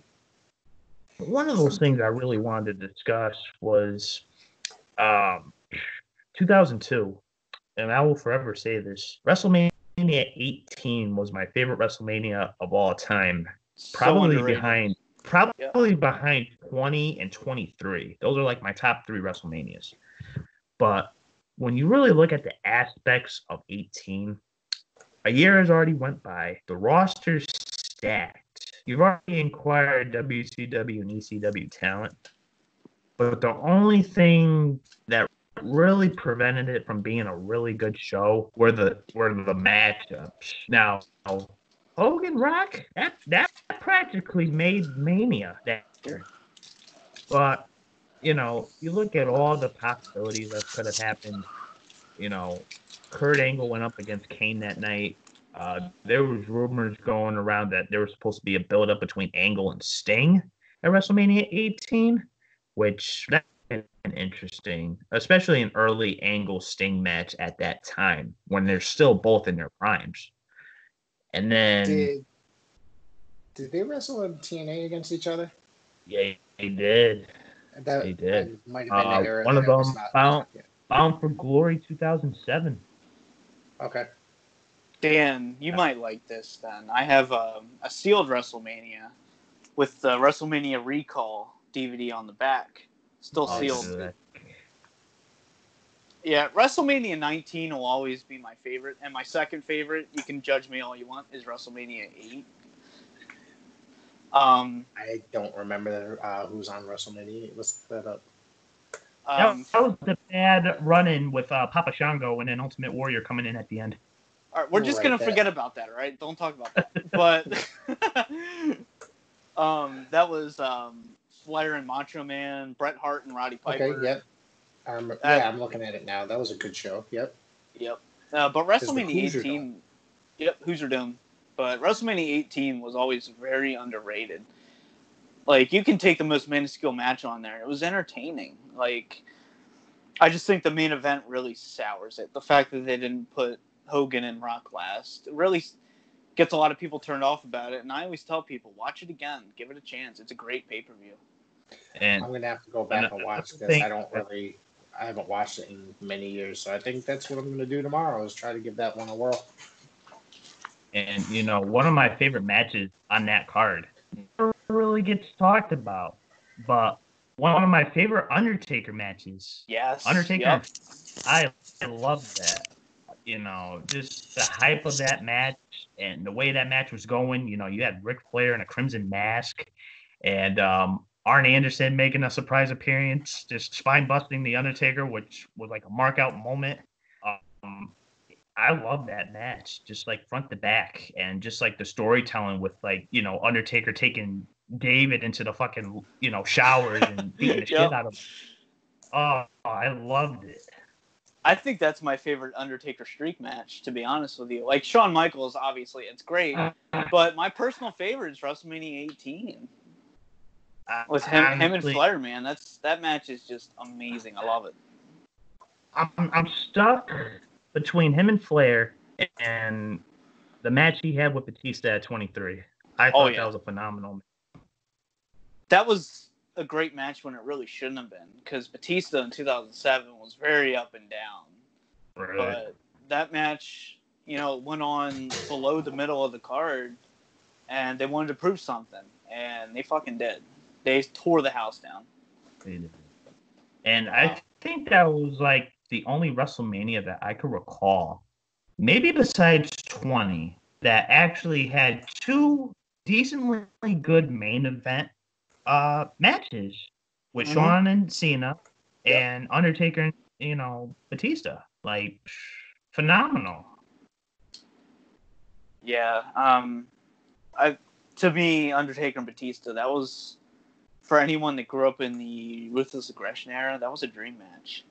And a lot of people didn't have too much faith in that match because Batista wasn't too polished in the ring, but he could put on a good match. I like Batista for the most part. And they killed it for 23. All right. You guys took that segment very well. So what else, guys? That was pretty interesting. You're making me want to go back and watch some of this stuff that I haven't seen in years. So that's why I've been so silent over here. Something that you mentioned probably like a couple days ago was us taking turns picking out pay-per-views to review in August, specifically like SummerSlam events. I think that Sunday. I mean, last week we were talking, and I think that for the month of August we should all pick a SummerSlam event that we particularly want to cover. We'll make the list out. We'll decide whatever week we want to do it. Each of us, DVD Freak, more than welcome to join in. Actually, it'll even that out if you join in, because then they'll just like a random Sunday. That'd be 4 weeks. Yeah, and one of the weeks. Oh shit, Jesus Christ! Oh yeah, and then obviously we'll talk about the SummerSlam from next month as well. For me, my favorite SummerSlam is 2002, and then 92 is great as well. But I think one that on my channel I always wanted to review was 2007 because that was so affected by Benoit. There was so many things that were supposed to happen for SummerSlam 2007 that just didn't happen. And I mean, it's a pretty bad pay-per-view for the most part. Like my one friend who's also a YouTuber, that's her least favorite pay-per-view. But I think it's very interesting why it's a bad pay-per-view. But like I said, I think 2002 is my all-time favorite SummerSlam for sure. That and 1992 at Wembley. Oh yeah. I just watched that recently. Actually, the era is very strange. It's a very very strange era for WWE 1992. But I definitely watched it. But we're going.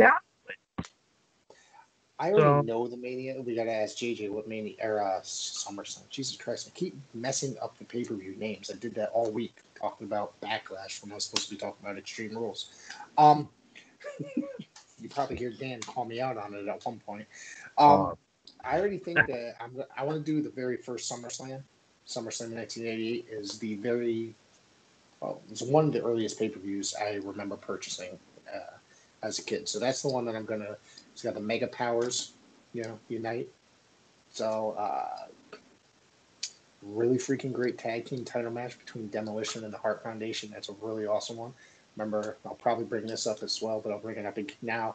I remember my grandmother sitting on the couch freaking out because the ref was not paying attention and the heels were cheating and just swearing at the TV. And I was just like, still thinks it's legit. Like, it was awesome, Yeah. So I really just want to cover. That's the one that I'm going to choose at SummerSlam 88 for my pick. All right. It's not a very good show. On paper, I'm sorry, DVD. On paper, it looks like a really stacked, house show or something like that. You know what I mean? Like every star. But then you go out there, how many of these guys are actually past their prime? So Ken Patera and Junkyard Dog was just about to leave WWF to go to the NWA. Stuff like that. I'm a huge Demolition fan. As is this guy right here. I don't know what the hell. I know. I think Smash had some issues with Vince, but he wants to go into the Hall of Fame unless they offer him a certain amount of money. So, yeah, and that sucks. Yeah, I would kill to have a Demolition DVD of just 20 of their matches. Oh my god, It would be. I think that's something that WWE should work on. I mean, I'm sure eventually at some point. I mean, before they're completely forgotten about. You know what I mean? Yeah, I was pissed when New Day outlasted their title reign.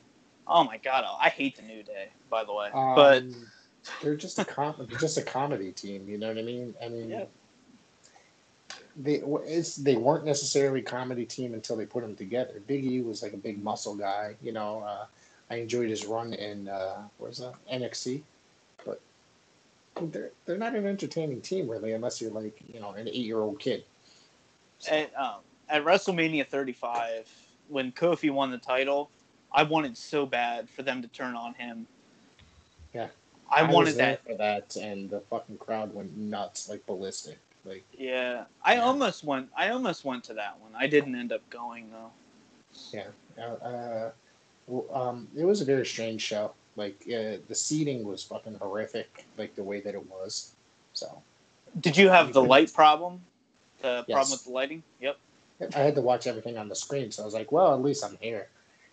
Yeah. So, That's how I felt for 34 because my seats were fucking nosebleeds. But yeah, I was reading online the whole time. I was on my phone, and they're just like, oh, people are complaining about the lighting situation. Yep. Couldn't really see shit. So. Yeah, I'm not a fan of 35 personally. I tried watching it back a couple days after because I was there and I wanted to see. I was just like, it really wasn't that great of an event. I couldn't handle it, dude. I had to skip so much.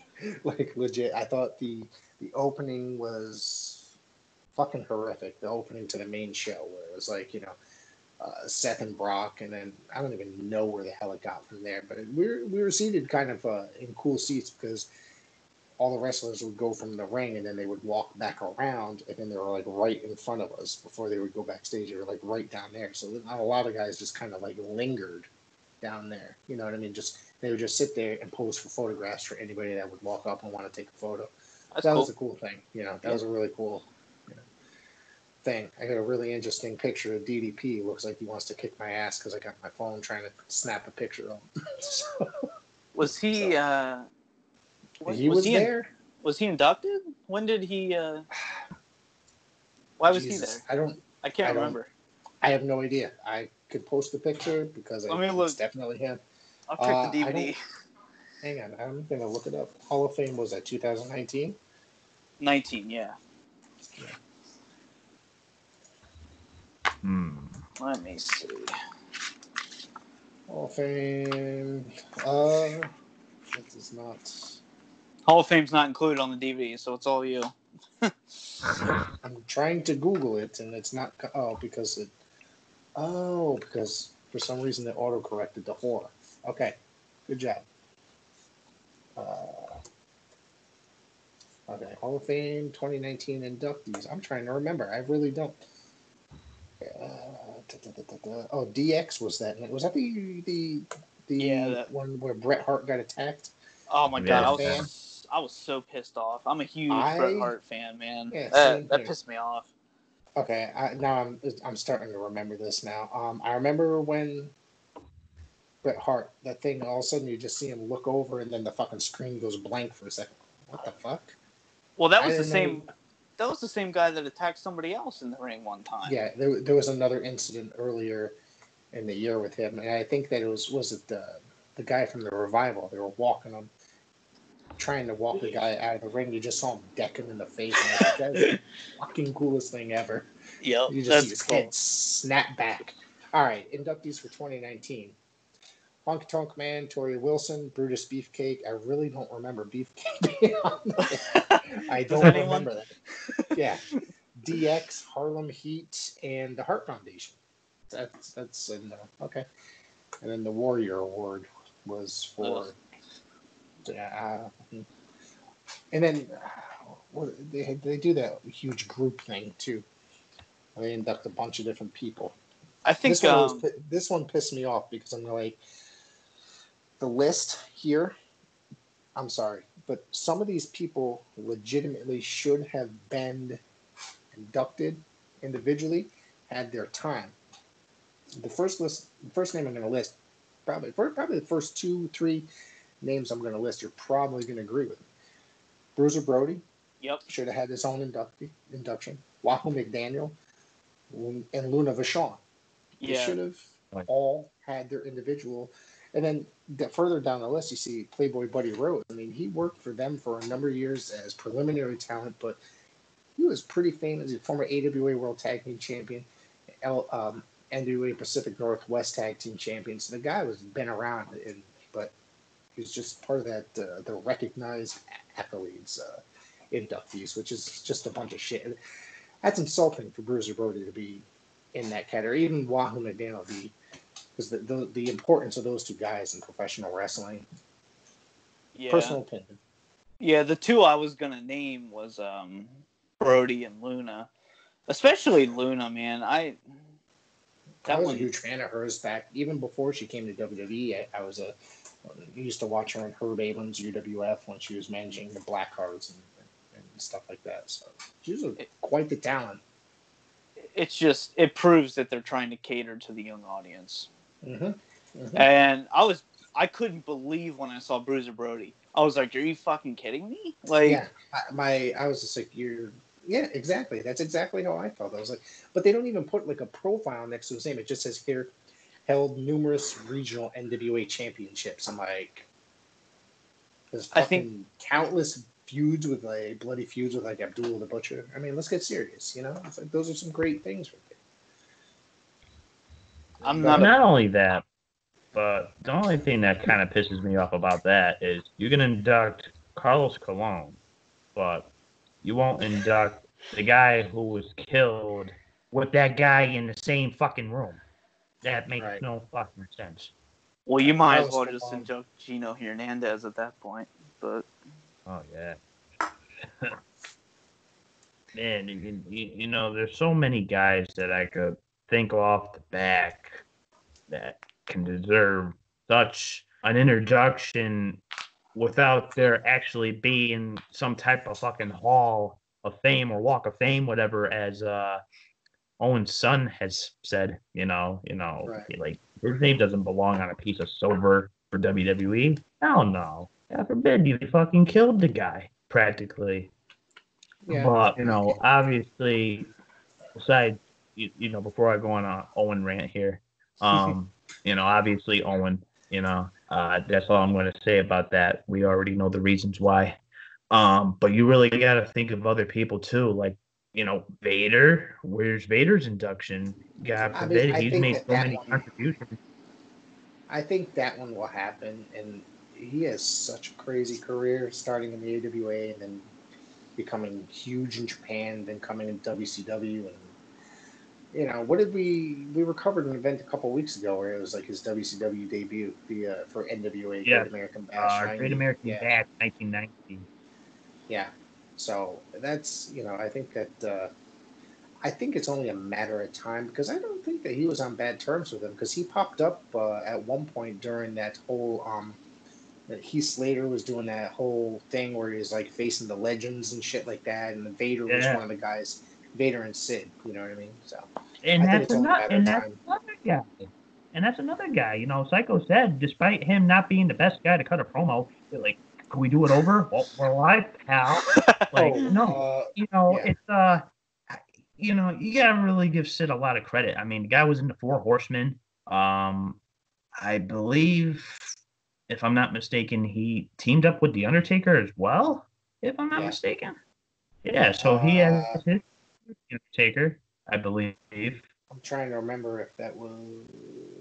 you got me on that one. I'm trying to think if it was Danny Spivey and Undertaker, or if it was Sid and The Undertaker. I don't know. Well, it was definitely Spivey and The Undertaker, but I do recall Sid and Undertaker at one moment.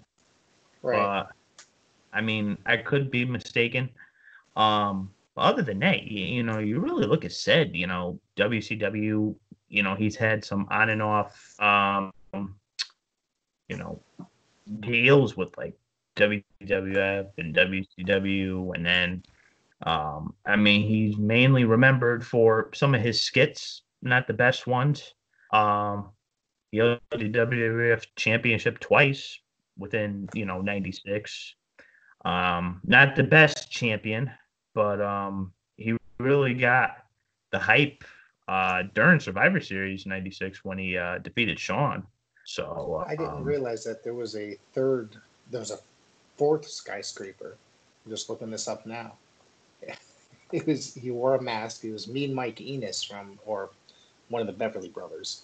So I don't ever remember a masked skyscraper. Sorry to change, go back on the skyscraper whole thing, but that's pretty interesting. They were only there together for a few months between both the incarnations, 1989 to 1990. right. So Really going back to the Hall of Fame, Demolition somewhere down the line, whether it's the original incarnation or whether it's, they involve Crush, which I highly doubt. I only want to see it if it's Crush and Smash. So I'm sarcasm, guys. So before we get too off topic, I need a minute to rant about Vader not being in the Hall of Fame. Go for it, my friend. You know what? He knew the doctors gave him 2 years to live, and that's about what he had. Yep. He wanted the Hall of Fame so bad, and they didn't fucking give it to him. He wanted the Hall of Fame. I know there's people like Sabu, even me, who says the Hall of Fame is bullshit. It's all Vince's picks. It's a bunch of bullshit. Yeah, it is. But you know what? If Vader wanted it so bad, fucking give it to him. That pisses me off It pissed me off so bad. It's just... It might... Oh, God. It might be a bullshit thing, the WWE Hall of Fame. It is bullshit. It's just a list of names. There's no Hall of Fame. There's no place for us fans to go say, oh my God, this is so fucking cool to see. But you know what? It's one of my favorite shows to watch every year. You know what I mean? Just to see the reminiscing, the history, the business. It's a fun time to watch. Now they put it on the network, so it's like these guys get to rant for as long as they fucking want now. But, like Stan Hansen or Hillbilly Jim, who went for almost 2 fucking hours talking that year. So that I was so pissed. The WrestleMania 34 I went to, I got fucking Goldberg. Dan, you might recognize how much I fucking hate Goldberg with a passion. Oh yeah. I'm like, really? That's the headliner I get. I got like the Dudleys. I think I got Hillbilly Jim that year, but fucking Goldberg, man. I was so pissed. You had to sit through that Hillbilly Jim speech. I am sorry, my friend. I to sit there. But seeing the Dudleys get inducted, I'm not a huge Dudleys fan, but I am. I like them. I recognize their contributions to the business. They were. I think it's. I don't want to sound like an asshole. I'm nobody. I'm just doing this little podcast. That's all I am here. I've never contributed anything to the business, but Bully Ray likes to talk a lot about himself. He compares everything to himself in the business, and that's the one thing that irks me. Other than that, I don't think they're that bad of a tag team. I think they didn't really evolve. Like when they went to TNA, they were kind of the same gimmick. Thing. Yeah, I think they needed to evolve. And, I like them both, but it's just like after a while, get the tables can only cause so much of a pop before you're just kind of like, okay, yeah, they're going to get tables out. Yeah. I mean, it's one of those things, what to expect every time you see them. One of the things that, speaking of this get the tables thing, okay. Now, you didn't watch, this is a question for DVD Freak, you didn't watch Slammiversary last night? I did not. I was working, or else Okay. I regret not, because you can find it. Yeah. Yeah, you got to understand. I haven't watched TNA since 2009 or 10. So I'm so distant from it. It's a highly recommended product now. I've only been watching again on and off for 2 years or whatever. But for the last Dan and I do a show every Tuesday night, or lately it's been Wednesdays because of our work schedules conflict with it. So it's been a really consistent product, and they've really built up this pay-per-view really well. They fucking delivered for the most part. It's not ever all the names popped up. Shit, I forgot what the hell I was going to say about Impact. There's something that you just mentioned about something. Dudleys? We were talking about the Dudleys when this got brought up. Oh, okay. All right, this is it.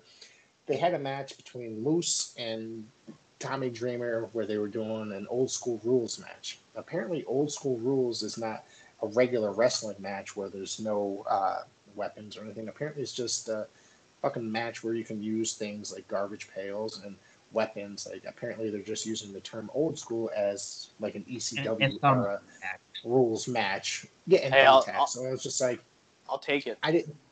Yeah, I was just sitting there. I was just like, what is old school about this? It just reminds me of watching ECW, who, in my personal opinion, is not very old school. It revolutionized wrestling, and now it's all the stuff they did is pretty regular in the modern era of professional wrestling. So it's not necessarily old school rules. Yeah, I mean, I went to a TNA event in 2015.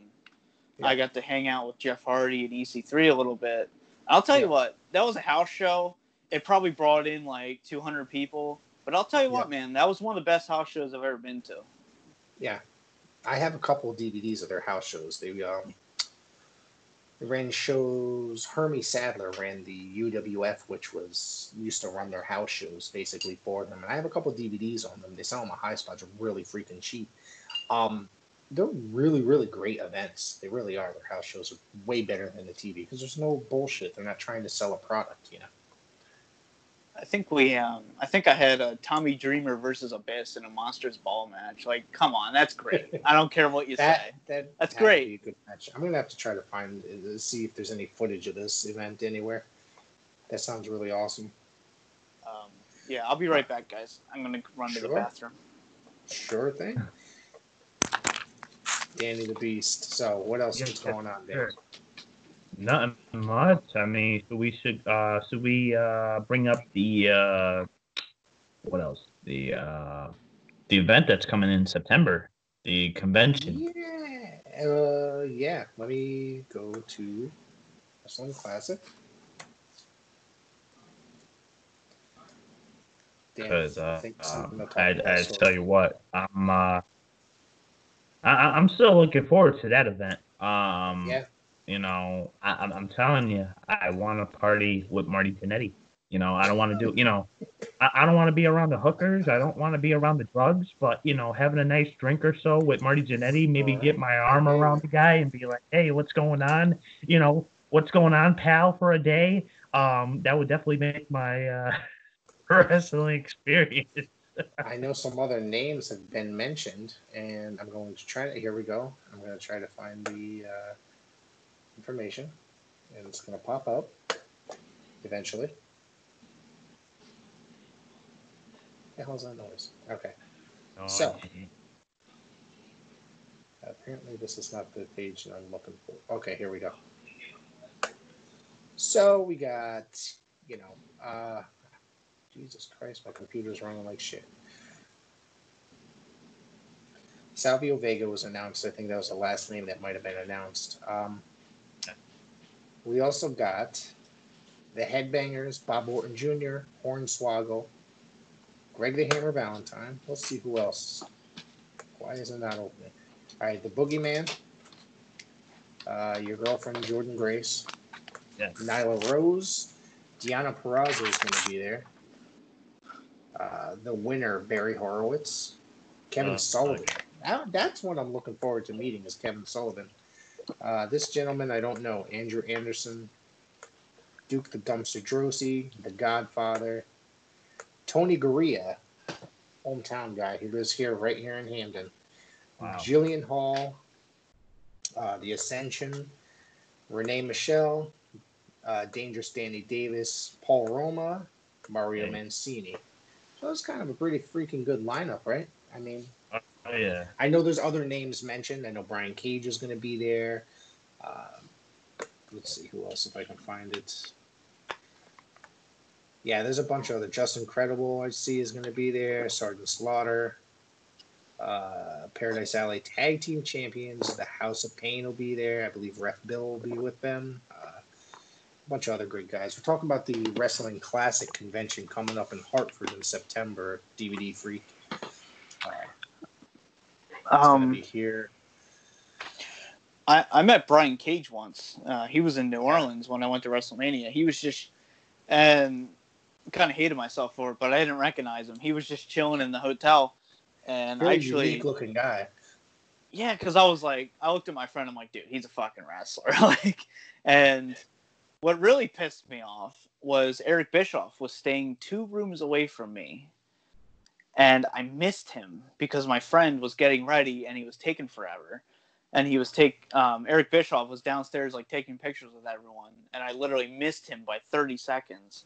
Wow. I was so pissed off.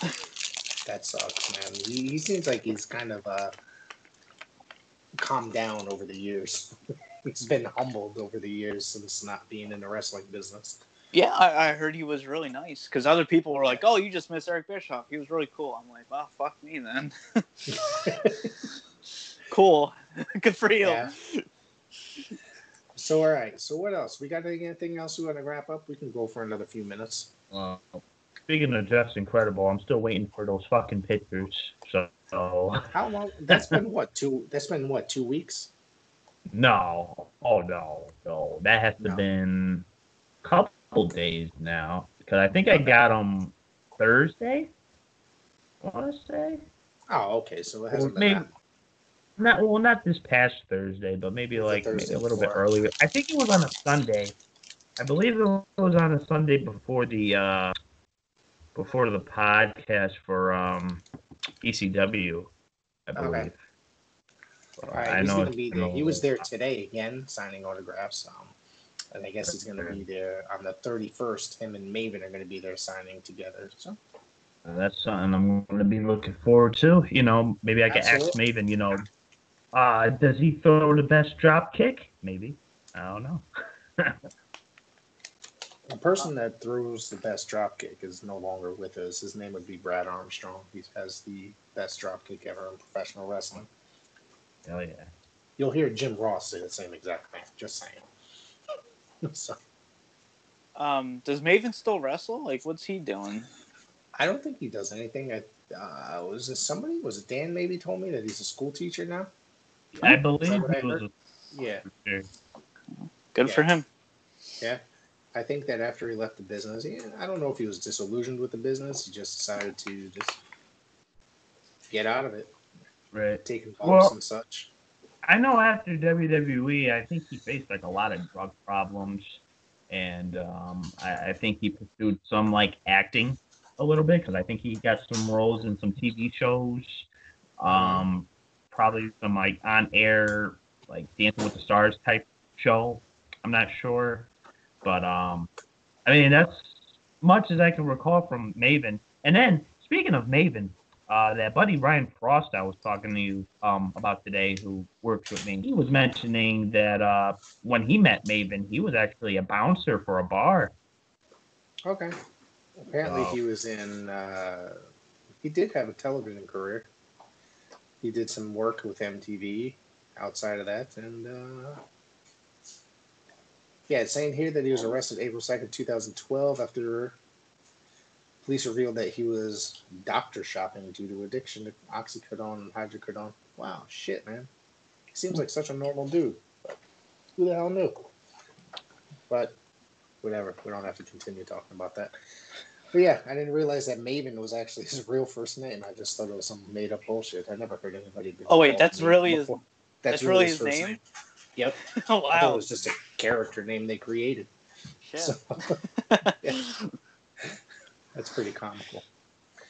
So, I guess that's pretty much it. I don't have much else to talk about unless you guys want to continue. Any pickups, Rick? Yeah, well, I know you haven't shopped in a while, but no pickups. I'm trying to stay low key. I got that autographed Bob Backlund book recently. He wrote really gigantic in it. Maybe he didn't have his glasses or something, but he wrote. He was actually a very, very nice guy. He actually remembered me this time when I saw him. I only saw him last time in like March or something like that at an indie event, and he remembered me this time when I saw him. So yeah, that's the only thing I picked up was that thing, the Bob Backlund book, which I actually am going to read it because it seems like it's probably a really interesting book. Well, Rick, one thing that you know that I picked up this week, well, DVD Freak you probably know too, but I might as well show it to our viewers here. is the recent NWA DVD of NWA Into the Fire. That's a pay-per-view. really good event. That's a really great event. I watched that live. Yeah. Definitely like the artwork in here. And this took place December 14th of 2019. Was there any bonuses in there? Doesn't say any bonuses, but I'm going to read off the match card here. We had Eli Drake taking on Ken Anderson. We had Thunder Rosa taking on Tasha Steelz. We had Question Mark taking on Trevor Murdoch, which I'm not even going to lie, I've been liking Question Mark a little bit lately. It's been getting me over. Right there. We had the NWA World Tag Team Championships on the line with the Rock and Roll Express taking on the Wild Cards. We had Allison Kay and ODB taking on Melina and Marty Bell. We had the NWA National Championship Triple Threat match with Colt Cabana, Aaron Stevens, also known as Damian Sandow, and Ricky Starks. And for the main event, we had the NWA World Heavyweight Championship and a 2 out of 3 falls match with Nick Aldis taking on James Storm. That was a really good match. So, do you watch the NWA DVD? I haven't. I've heard only but good things. It is when they're creating product, they are my favorite wrestling organization out there. But it's been a while since they've done anything because of this pandemic. I did want to ask you, what are your thoughts on the packaging? Because I've heard a lot of people complain about the packaging. Well, here's the thing about the packaging. It's kind of related to Ring of Honor's packaging on how Ring of Honor started packaging their DVDs as in like 2014, I believe. When I first got the NWA Power Season 1, very much similar, kind of flimsy. So when it arrives through mail, I mean, one of the discs may pop out. Yeah. But other than that, when I received this, it was still intact. Nothing popped out. But, I like it. Very glossy.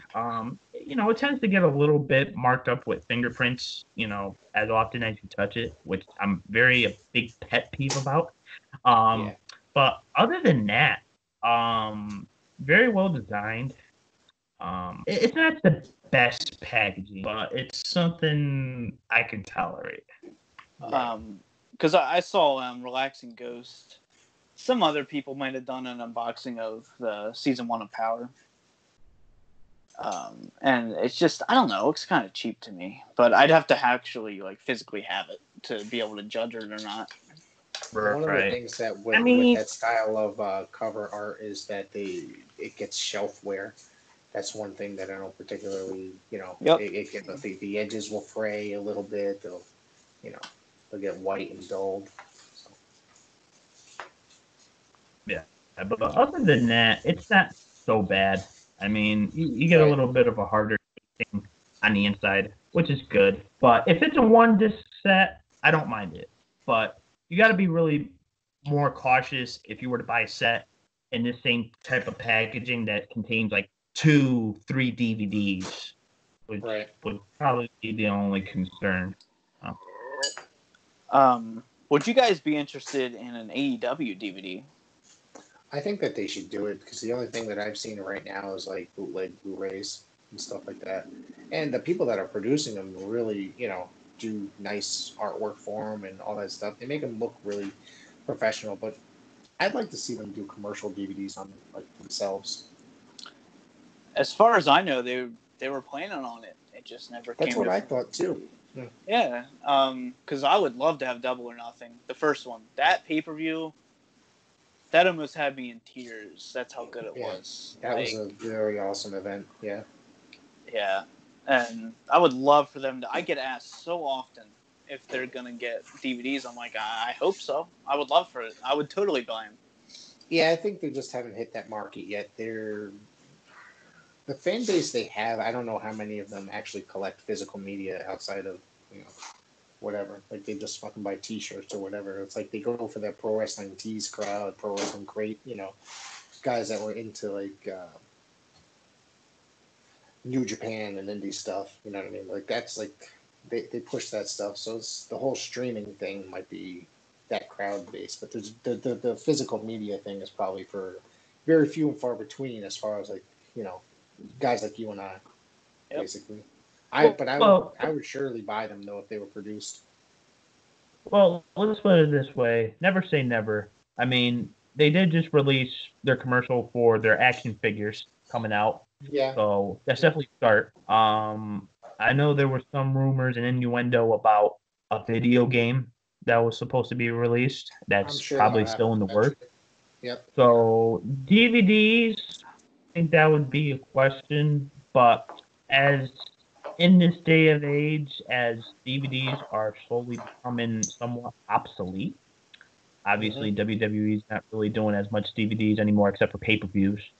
Other than that, I mean, I definitely wouldn't mind having like at least like a Blu-ray DVD set of like AEW, maybe the best of AEW 2019 into 2020. Definitely wouldn't mind Now, that. let me ask you guys this because I don't know if it was ever produced. Was All In ever produced onto DVD or no? Did that never No. come out either? No. That's a shame. That's a shame, man. That's a great event. Oh, go ahead.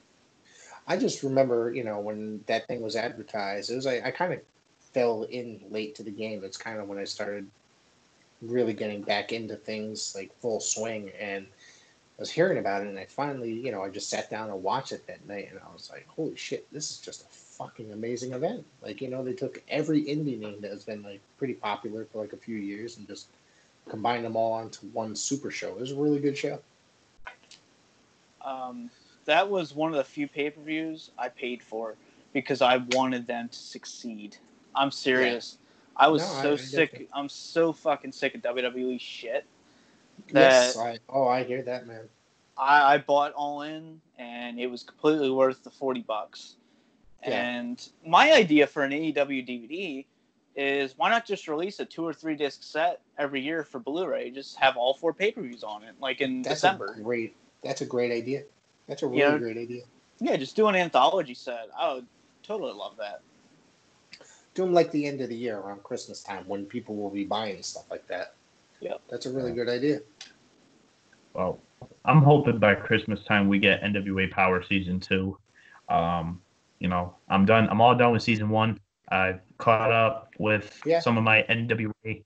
So I'm definitely looking forward to Season 2. And I am so glad we got the announcement from Billy Corgan that the NWA is not shutting down. So I remember that bullshit rumor that Raven was starting, saying that he heard they were closing down. That was the first thing I saw when I woke up that morning. So I was all frazzled at 7 o'clock in the morning because I love the NWA. I think it's the greatest thing out there.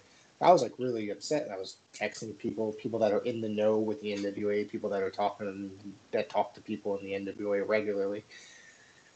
Nobody knew what the fuck was going on. So, but eventually towards the afternoon, that's when fucking Billy Corgan went on Instagram and just made a whole gigantic post about that. Basically they're not shutting down and that they're going to continue, which I'm really looking forward to them starting up again and producing television because I miss those guys. Like I miss watching them every single week. 6:05 on Tuesdays. I gotta ask. Yeah. I gotta ask, what's in the flask? It's my Jack Daniels. So I'm all set. There you go. Yeah, I had some Fireball earlier. That's gone. And Rick, ironically, it's my TNA homecoming. You got that in the? Would you get that in the tote, right? Yeah, I got that in the tote bag. So probably the biggest mistake I ever made was buying tote bag special, thinking like, hey, I'm gonna get some really good shit, and I end up getting a fucked up John Hennigan fucking t-shirt with a Moose t-shirt, which that John Morrison t-shirt, I threw it away. I ripped it up and threw it away. I was like, fuck that. It's funny because I've heard about the the brown bag specials they had for years, and then I was watching this YouTuber do videos for him, and eventually he just fucking let it reveal it. It's like it's just some shit they have laying around in the warehouse they can't get rid of, so if they mark down. I was like, all right. So I was like, maybe this isn't for me. I'm a mystery crate type of guy, and mystery boxes, grab bag. I'll go crazy if people start selling like promotions and places will sell that stuff and just wrestling DVDs or random shit. I just turn around and sell, but whatever I don't like. But the TNA shit and Impact shit, it's just extremely hard to sell their shit. Nobody really wants it. So that's the bad part. Speaking of something I had to rebuy, got the Christian Cage set. Nice. I saw that recently. Yeah, I met him when he worked there. He That's had worked awesome. in Indy, and he worked there in Indy in the area, and he had the NWA belt with him. He was not the most pleasant person that I met. He was like one of the least pleasant people I had ever met. Which I was kind of like, wow. That's surprising. And a lot of people have said you that know to what? the same. Speaking of nice TNA DVDs, I recently got this TNA DVD. It's pretty rare to find, and that is the Best of Raven set. There you go. I've seen a couple good Best of TNA DVDs that I really need to pick up. Like there was I didn't realize there was a Kurt Angle one that they did that looks really fucking awesome. I thought the series that he had with Samoa Joe were really awesome. And then another one DVDs that I got, still sealed, as you guys can see, still sealed. And that is the Sting Return of an Icon DVD that That's TNA awesome. produced. That's very cool. Honestly, this definitely wasn't bad. I definitely would prefer this over the Moment of Truth DVD. I think that was like 2003. Like a movie? Where it's basically just him storytelling and people, actors playing as Sting, and I'm just like, I started to watch that, but I couldn't handle it. I had to shut it off after about a good 20 minutes or so. So I think I have that around here somewhere. But a lot of the TNA pay-per-views are pretty worthless, but the compilation sets are very valuable. I don't think anybody really wants the pay-per-views. I don't know why, but they're. Oh, dude. I used to find them used for dirt cheap at like FYE and stuff. Oh, dude, I bought the pay-per-views. Like a lot of those bundle deals that I got from TNA. Like I bought a lot of those TNA DVDs. One of them that I actually saw that I was surprised they even had was probably one of my favorite TNA pay-per-views, probably one of the best TNA pay-per-views, Unbreakable 2005, which had the epic match between Samoa Joe, Christopher Daniels, and AJ Styles. Right. That's probably the rarest pay-per-view DVD. So, I mean, I was surprised TNA even had it for the price they did. So, yep, there's DVD. Is it this one you were talking about? Is it this one? Yeah. Yep. Okay. I haven't watched it yet.